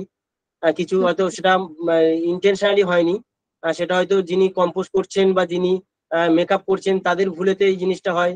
হয়তো তার জন্য কোনো রাইটার বা কোনো পাবলিশার বিভিন্ন ধরনের হয়তো অনেকেই তোমরা মানে করো, তোমরা না, অনেকেই করে এটা, যে স্যারের বইতে ভুল আছে বা অমুক বইতে ভুল আছে, এই জিনিসটা করেন। কিন্তু অ্যাকচুয়ালি একটা বই লিখতে গেলে বা একটা বই করতে গেলে প্রচুর জনের একটা অ্যাসেম্বল, একটা কোঅপারেশন ছাড়া কিন্তু বইটা হয় না। আমি যখন বইটা লিখলাম, বইটা আমি ধরো ওভার ফোনেতে একটা বললাম, এর অ্যান্সারটা এ, বির অ্যান্সারটা একের অ্যান্সারটা এ, বি দুইয়ের অ্যান্সারটা বি, সে হয়তো শুনলো দুইয়ের অ্যান্সারটা ডি। হয়তো ওভার ফোনেতে যদি কিছু কিছু কারেকশন করতে হয়, সে আমি বললাম দুইয়ের অ্যান্সারটা বি, সে শুনলো দুইয়ের অ্যান্সারটা ডি, ব্যাস ডি করে দিল, ভুলটা বেরিয়ে গেল। তখন হয়তো আমরা বলছি যে ও অমুক স্যারের বই, ও বই তো ভুল প্রচুর। কিন্তু কোনো স্যার কিন্তু প্রচন্ড পরিশ্রম করে বই লেখেন সবাই, সেখানে কিন্তু দুটো একটা ওই যে মিস্টেক থাকে, সেটা কিন্তু কেউ ইন্টেনশনালি করে না, সেটা কিন্তু হয়ে যায়। সেই জন্য বলছি, এই যে ভুলটা থেকে যায়। এখন এমসিকিউ বই তো দেখতে বারণ করছি আমি, টেক্সট বইগুলো একটু পড়লে ভালো হয়। এখন তো টাইম আছে, যতটা পারো টেক্সট বই পড়ো। আর তোমরা তো আর টাইম যত কমে আসবে তত তোমরা কি করবে, ক্লাস 11, 12 আর ক্লাস 10 এই তিনটে বইটাকে শুধু ফোকাস করো।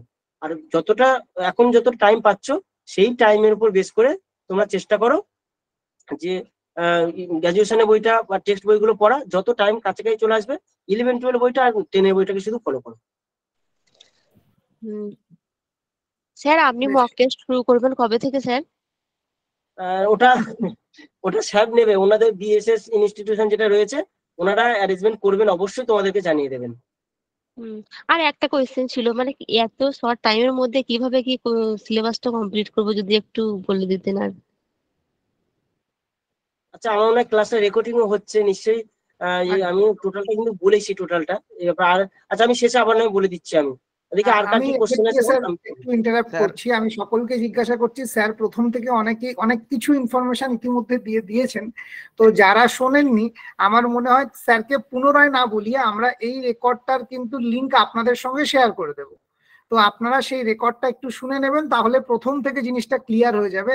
এবং স্যার অনেক দ্রুত অনেক বইয়ের নাম বললেন, চ্যাপ্টারের নাম বললেন, ইউনিট কোনটা পড়তে হবে, সমস্ত কিছু স্যার কিন্তু বলে দিয়েছেন। তো আমার মনে হয় সেই ভিডিওটাকে পজ করে করে আপনারা খাতায় নোট ডাউন করে নিতে পারবেন। এখন মন দিয়ে ক্লাসটা শুনুন, সেটা বেশি উপযোগী হবে বলে আমার ধারণা। বেশ, নেক্সট আমি যাব মোহাম্মদ ইমরান নাজির। ইমরান। হ্যাঁ স্যার, শুভ সন্ধ্যা। স্যার আমার প্রশ্ন হলো যে আপনি বলছিলেন যে প্রত্যেকটা ইউনিট থেকেই কম বেশি প্রশ্ন থাকবে, তো এই মুহূর্তে যে আন্ডাররেটেড যে সেকশনটা যেটা হচ্ছে হিউম্যান রিসোর্স, ওখানে স্যার যে সিলেবাসটা রয়েছে 9-10-এ, growth, S6 pyramid, migration, occupation composition and comparison, develop and developing, তো স্যার এখান থেকে কোন কোন জিনিসগুলো মেনলি ফোকাস করব? আর স্যার একটা যেটা ওই জিওটেকটনিক্সে বেসিক্যালি ওই আর্থ ক্রাস্ট, ওখানে ডেনসিটি বা এইগুলো বিভিন্ন বইয়ে বিভিন্ন রকম থাকে, তো ওখানে একটা কনফিউজিং সৃষ্টি হয়। তো এগুলো কিভাবে কি করব, মানে এগুলো কি ওই অ্যাকচুয়ালি ডেনসিটি গুলো মনে রাখা দরকার? আচ্ছা, প্রথমত বলি যে এই ডেনসিটি গুলো তো অবশ্যই মনে রাখা দরকার, প্রশ্ন আসতে পারে। এনসিটি যেটা করেছে, এনসিটি ওনাদের তোমরা তো পড়েছো, এনসিটি যে ডেনসিটি বা যে ডেপথ যেটা করেছে সেটাকে ফোকাস করো। ওদের অ্যান্সারটা কিন্তু আমার মনে হয় ওদেরটাকে অ্যান্সারটাকে সঠিক বলে নেবে। এনসিটির বইটা দেখো, এনসিটির বইতে যে ডেনসিটি যেমন দিয়েছে, যে ডেপথ গুলো যেভাবে দিয়েছে সেইগুলোকে ফোকাস করো, ঠিক আছে?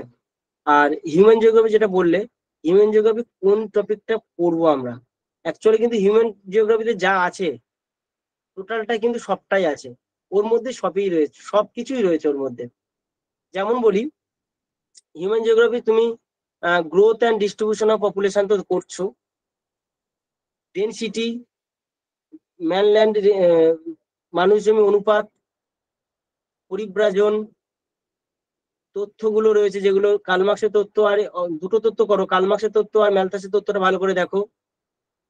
ফার্টিলিটির কাকে বলে সেগুলো তো দেখছো, ফার্টিলিটির যে মেজারমেন্টের যে প্রসেস গুলো সেগুলো দেখবে, মর্টালিটিটাও দেখবে অবশ্যই, তার সাথে মরবিডিটিটাও দেখবে। এইচডিআইটা ভালো করে দেখবে, হিউম্যান ডেভেলপমেন্ট ইন্ডেক্স খুব ভালো করে দেখবে, সোশ্যাল ওয়েলবিংটা দেখবে ভালো করে, আনএমপ্লয়মেন্টটাও খুব ভালো করে দেখে রাখবে, পভার্টিটাও ভালো করে দেখে রাখবে, আর গ্লোবালাইজেশনটা ভালো করে দেখবে। তাহলে কি বললাম? আর তার সাথে এখন তো 2011 ডেটাটাই মুখস্থ করতে হবে, ডেটাটা যেন খুব ভালো করে মনে থাকে, 2011 সেন্সাসটা খুব ভালো করে করো।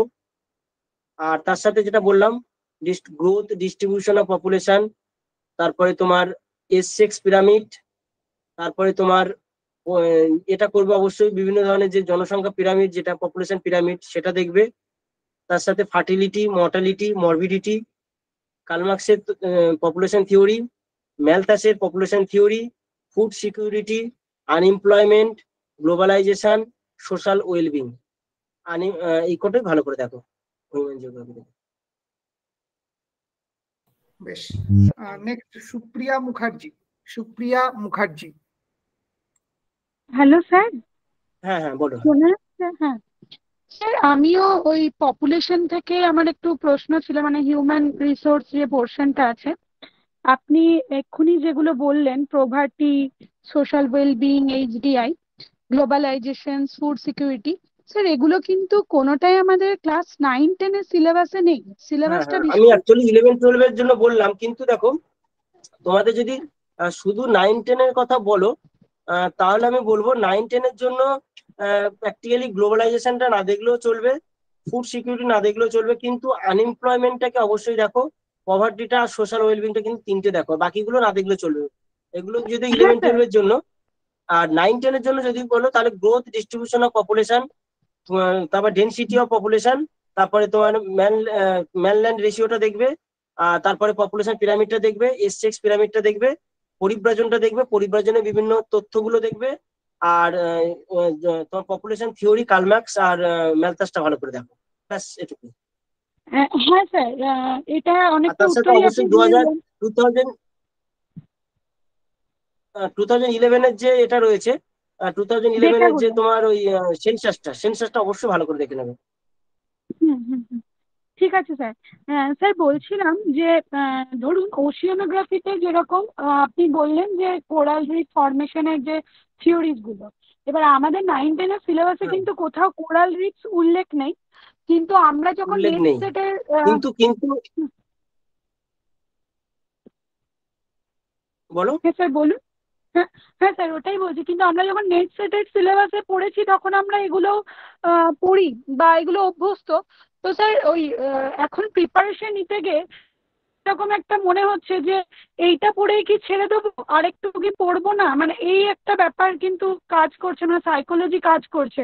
যেরকম আপনাকে বলি, আমাদের যে মনসুন চ্যাপ্টারটা আছে সেখানে কিন্তু ফ্লন, হ্যালি, কোটেসেরাম এগুলো ছাড়াও কিন্তু আরো বেশ কিছু থিওরি আছে, যেগুলো কিন্তু মানে অন্যান্য পরীক্ষার জন্য আগে প্রিপারেশন নিয়েছি।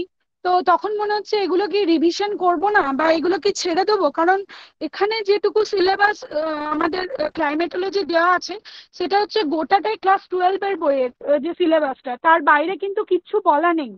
কিন্তু আমরা এয়ার মাস যখন পড়েছি এর আগে বায়ুপুঞ্জ, তখন সেটা কিন্তু অনেক ডেপথে গিয়েই আমাদের পড়তে হয়েছে। অধঃক্ষেপণ বলে একটি বিষয় আছে, সেটিও অনেক ভালোভাবেই পড়তে হয়েছে, বৃষ্টির পদ্ধতি পড়তে হয়েছে। তো স্যার এগুলো কি আমরা 9-10-এর জন্য বাদ দিয়ে দেবো, না স্যার এগুলো সিলেবাসে বলা না থাকলেও এটা ইনডাইরেক্টলি মানে রিলেটেড, মানে রিলেট করা আছে, হয়তো বলা নেই কিন্তু কোশ্চেন দিতে পারে। স্যার এই বিষয়গুলো না কোথাও হলেও ভয় মানে হচ্ছে যে একবার মনে হচ্ছে 40 দিন সময় চট করে শেষ করি, আর একবার মনে হচ্ছে এগুলো বাদ দিয়ে দেবো, হয়তো এগুলো থেকেই যদি প্রশ্ন আসে। স্যার এই বিষয়টা যদি একটুখানি ক্লিয়ার করে দেন। আচ্ছা বলি, প্রথমত বলি যে তুমি যেটা বললে অধঃক্ষেপণ যেটা রয়েছে প্রেসিপিটেশন,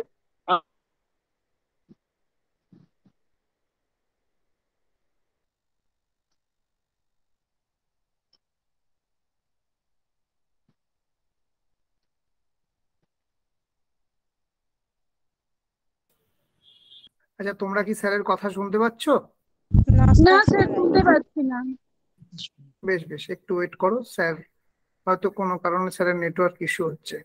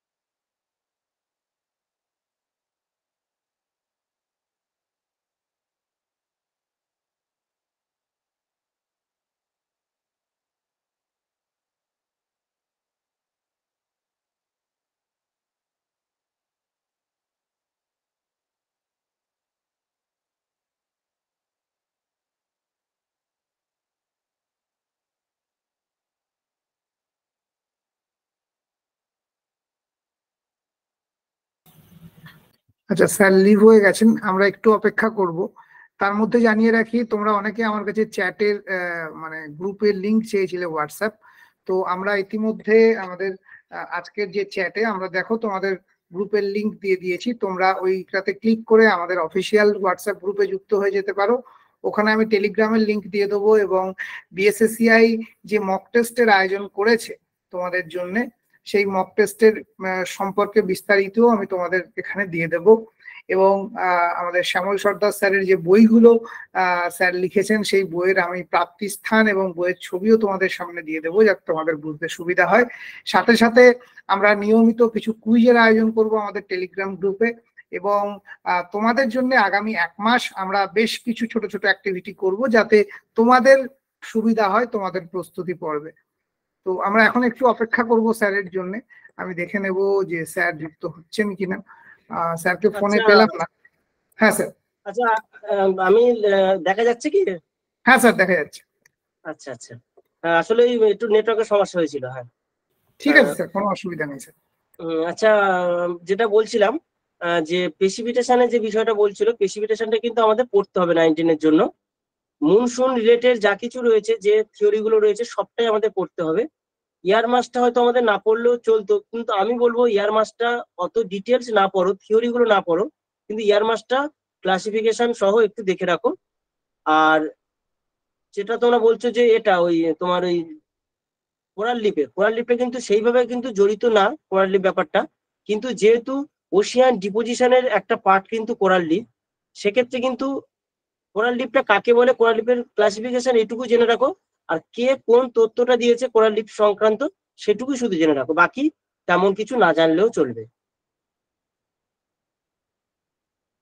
স্যার আরেকটা প্রশ্ন ছিল, আমাদের যে পপুলেশন মানে হিউম্যান রিসোর্সের যে পার্টটা আছে, আমরা নেট সেটের যখন কোশ্চেন অ্যাটেন্ড করেছি তখন আমরা দেখেছি যে ওই বিভিন্ন রাজ্য ধরেই পেয়েছি। তো অ্যাসেন্ডিং বা ডিসেন্ডিং অর্ডারে বিভিন্ন প্রশ্ন করে সেগুলো সাজাতে দেওয়া হয়, যে হয়তো ডিকেটেল গ্রোথ রেটের কিছু একটা ব্যাপার দিয়ে দিল, কিছু স্টেট দিল, সেগুলোকে সাজাতে বললো যে কোনটা প্রথম, কোনটা দ্বিতীয়, কোনটা তৃতীয়, এরকম করে। তো স্যার এই ধরনের প্রশ্ন কি এই এসএলএসটিটাই পেতে পারি? আমার আমার আমার মনে হচ্ছে প্রশ্ন ওই টাইপের প্রশ্ন আসবেই, কারণ এর আগে যেটা লাস্টবার যে এক্সামটা হয়েছিল, একবারই তো এক্সাম হয়েছে এমসিকিউ, সেক্ষেত্রে কিন্তু প্রচন্ড ইজি টাইপের, খুব নিম্ন খুব সহজ প্রশ্ন হয়ে গিয়েছিল, এভারেজ মানের হয়ে গিয়েছিল কোশ্চেনটা। সেক্ষেত্রে আমার যেটা মনে হয়, এখন কিন্তু যে প্রশ্নটা পরীক্ষা হবে সেক্ষেত্রে কিন্তু অতটা কিন্তু ইজি হবে না, ওই নেট সেটের ধাঁচেই প্রশ্ন আসার সম্ভাবনা প্রবল, এবং তোমরা চেষ্টা করো নেট সেটের ধাঁচেই কিন্তু প্রশ্নগুলো প্র্যাকটিস করার চেষ্টা করো। স্যার ধন্যবাদ। আচ্ছা, ঘড়ির কাঁটায় ইতিমধ্যে 8:30। আমার মনে হয় এবার আমাদের সময়ের একটা বাঁধ তো সাজেই। তো মোটামুটি 1.5 ঘন্টা আমরা অতিক্রান্ত। আমি জানি এখনো অনেকের হয়তো ছিল, তো একদিনে তো আমরা সব করতে পারবো না, এটা খুব স্বাভাবিক। সময় আমাদের কাছে একটা কি বলবো, বাধা হয়ে দাঁড়ায় সব সময়। তো আজকে আমরা চাইবো এই প্রস্তুতি পর্বটা এটার মধ্যেই সীমাবদ্ধ রাখতে, এবং আমি স্যারের কাছে সবসময় অনুরোধ থাকবে আগামী দিনেও আমরা আরো যেন এই ধরনের আপনার গাইডেন্স আমরা পাই, আমাদের ছাত্রছাত্রীদের কাছে পৌঁছে দিতে পারি, এবং ছাত্রছাত্রীরাও আশা করি এরকম ধরনের ক্লাস সবসময় চাইবে। এবং এই ক্লাসটি কিন্তু রেকর্ড ইউটিউবে দেওয়া থাকবে, বিএসএসসিআই এর যে ইউটিউব চ্যানেলে, তোমরা যখন ইচ্ছা যতবার ইচ্ছা তোমরা দেখতে পারো। এবং তোমাদের গাইডেন্সে কিন্তু আমরা হোয়াটসঅ্যাপ গ্রুপ, টেলিগ্রাম গ্রুপের লিঙ্ক তোমাদের হোয়াটসঅ্যাপ গ্রুপে দিয়ে দেবো, তোমরা সেখান থেকে আমাদের সঙ্গে নিয়মিত যোগাযোগ রাখতে পারো এ ধরনের আরো ক্লাস পাওয়ার জন্য। আমি একদম শেষ মুহূর্তে দাঁড়িয়ে স্যারের কাছে ছোট্ট কথায় জিজ্ঞাসা করবো, স্যার আপনি এই লাস্ট 30 দিনের জন্য এক কথায় স্টুডেন্টদেরকে কি মেসেজ দেবেন, যদি একটু কিছু বলে দেন। এক কথায় আমি বলবো, একদম পজিটিভ ওয়েতে চলো, যে যেটুকু পড়েছো, যে যেটুকু প্রিপারেশন যেমন আছে সেটুকুই সম্বল করে এক্সামটা দাও। নেগেটিভিটি যেন তোমাদের মধ্যে এতটুকু যেন না আসে, একদম সঠিক ওয়েতে পজিটিভ ভাবে এক্সাম দাও, মাথা ঠান্ডা রেখে, ঠিক সাকসেস অবশ্যই তোমরা পাবে, ভয় পাওয়ার কোনো কারণ নেই। প্রত্যেকেই তোমরা যারা পরীক্ষা দিচ্ছ, প্রত্যেকেরই একই সিচুয়েশনে দাঁড়িয়ে কিন্তু আমরা সবাই পরীক্ষা দিচ্ছি, আমরা সবাই একই পথের পথিক। সুতরাং এটা ভাবার কোনো কারণ নেই যে অন্য কেউ প্রচুর পরিমাণে প্রিপারেশন নিয়ে রয়েছে, আমাদের প্রিপারেশনটা একেবারেই কম আছে। সুতরাং সকলের সিচুয়েশন যদি সেম সিচুয়েশনে রয়েছি, তাহলে তো ভয় পাওয়ার কিছু নেই। একদম পজিটিভ ওয়েতে পরীক্ষা দাও, মাইন্ড ফ্রেশ করে, একদম নেগেটিভিটি যেন মাথার মধ্যে না আসে, পজিটিভ অ্যাপ্রোচ নিয়ে, পজিটিভ স্ট্র্যাটেজি নিয়ে এগো। প্রত্যেকের বেস্ট অফ লাক, পরীক্ষা প্রত্যেকেই ভালো দাও, প্রত্যেকেই যেন চাকরি পাও, এইটুকু আমি মানে এক্সপেক্ট প্রত্যাশা করে এটুকুই। অমিতবাবু যদি কিছু বলতে চান বলুন। হ্যাঁ, একদম। আমিও প্রথম থেকে যেটাতে বিশ্বাসী সেটা হচ্ছে লড়াই যখন করব ভালো করেই লড়বো, জেতার জন্য লড়বো। শেষ পর্যন্ত রেজাল্ট কি হবে সেটা ভাববো না। যদি জিতি তাহলে তো হয়েই গেল, যদি হারি তাহলে কিছু শিখবো যাতে আগামীর জেতার লড়াইটা আরো খুব ভালোভাবে আমরা করতে পারি। আবারও বলি, এমএসসি মাদ্রাসা সার্ভিস কমিশন উপলক্ষ হলেও লক্ষ্য কিন্তু এসএসসি এসএলএসটি আমাদের প্রত্যেকের। তবে তার মানে এই নয় উপলক্ষটাকেও লক্ষ্য করব না। এক ঢিলে যদি দুটো পাখি মারা যায় তাহলে কেন মারবো না? তাই প্রস্তুতিটা হবে জোরদার। তোমাদের সাথে আছি, তোমাদের পাশে আছি, স্যার আছেন, আমরা প্রত্যেকে আছি। একেবারে বাধাহীন ভাবে এগিয়ে চলো। তোমার পাশে কেউ নেই, তোমার কিচ্ছু নেই, এরকম ভাবার কোনো জায়গায় নেই। তোমার সঙ্গে, তোমার পাশে আমরা প্রত্যেকে আছি। শুধু লড়াইটা জারি রাখো, তুমি একা নাও। যাওয়ার আগে একটা কথাই বলবো, পড়তে হবে, লড়তে হবে, নিজের জীবন গড়তে হবে। আজকে এই পর্যন্তই। প্রত্যেকে ভালো থেকো। স্যারকে অসংখ্য ধন্যবাদ বিএসএসইআই বেলুরের তরফ থেকে এতক্ষণ সময় দেওয়ার জন্য, এবং এতগুলো অগণিত ছাত্রছাত্রীদের ভালোবাসা আমাদের মধ্যে আজকে আমরা পেয়েছি। তাদের সকলকে অভিনন্দন, শুভেচ্ছা এবং বেস্ট অফ লাক। প্রস্তুতি শুরু করে দাও, আর কোনো ভাবনা চিন্তা নয়, আজ থেকে নয়, এখন থেকে আমরা পড়তে শুরু করব, লড়তে শুরু করব নিজের জীবন গড়ার জন্য। থ্যাংক ইউ, শুভরাত্রি।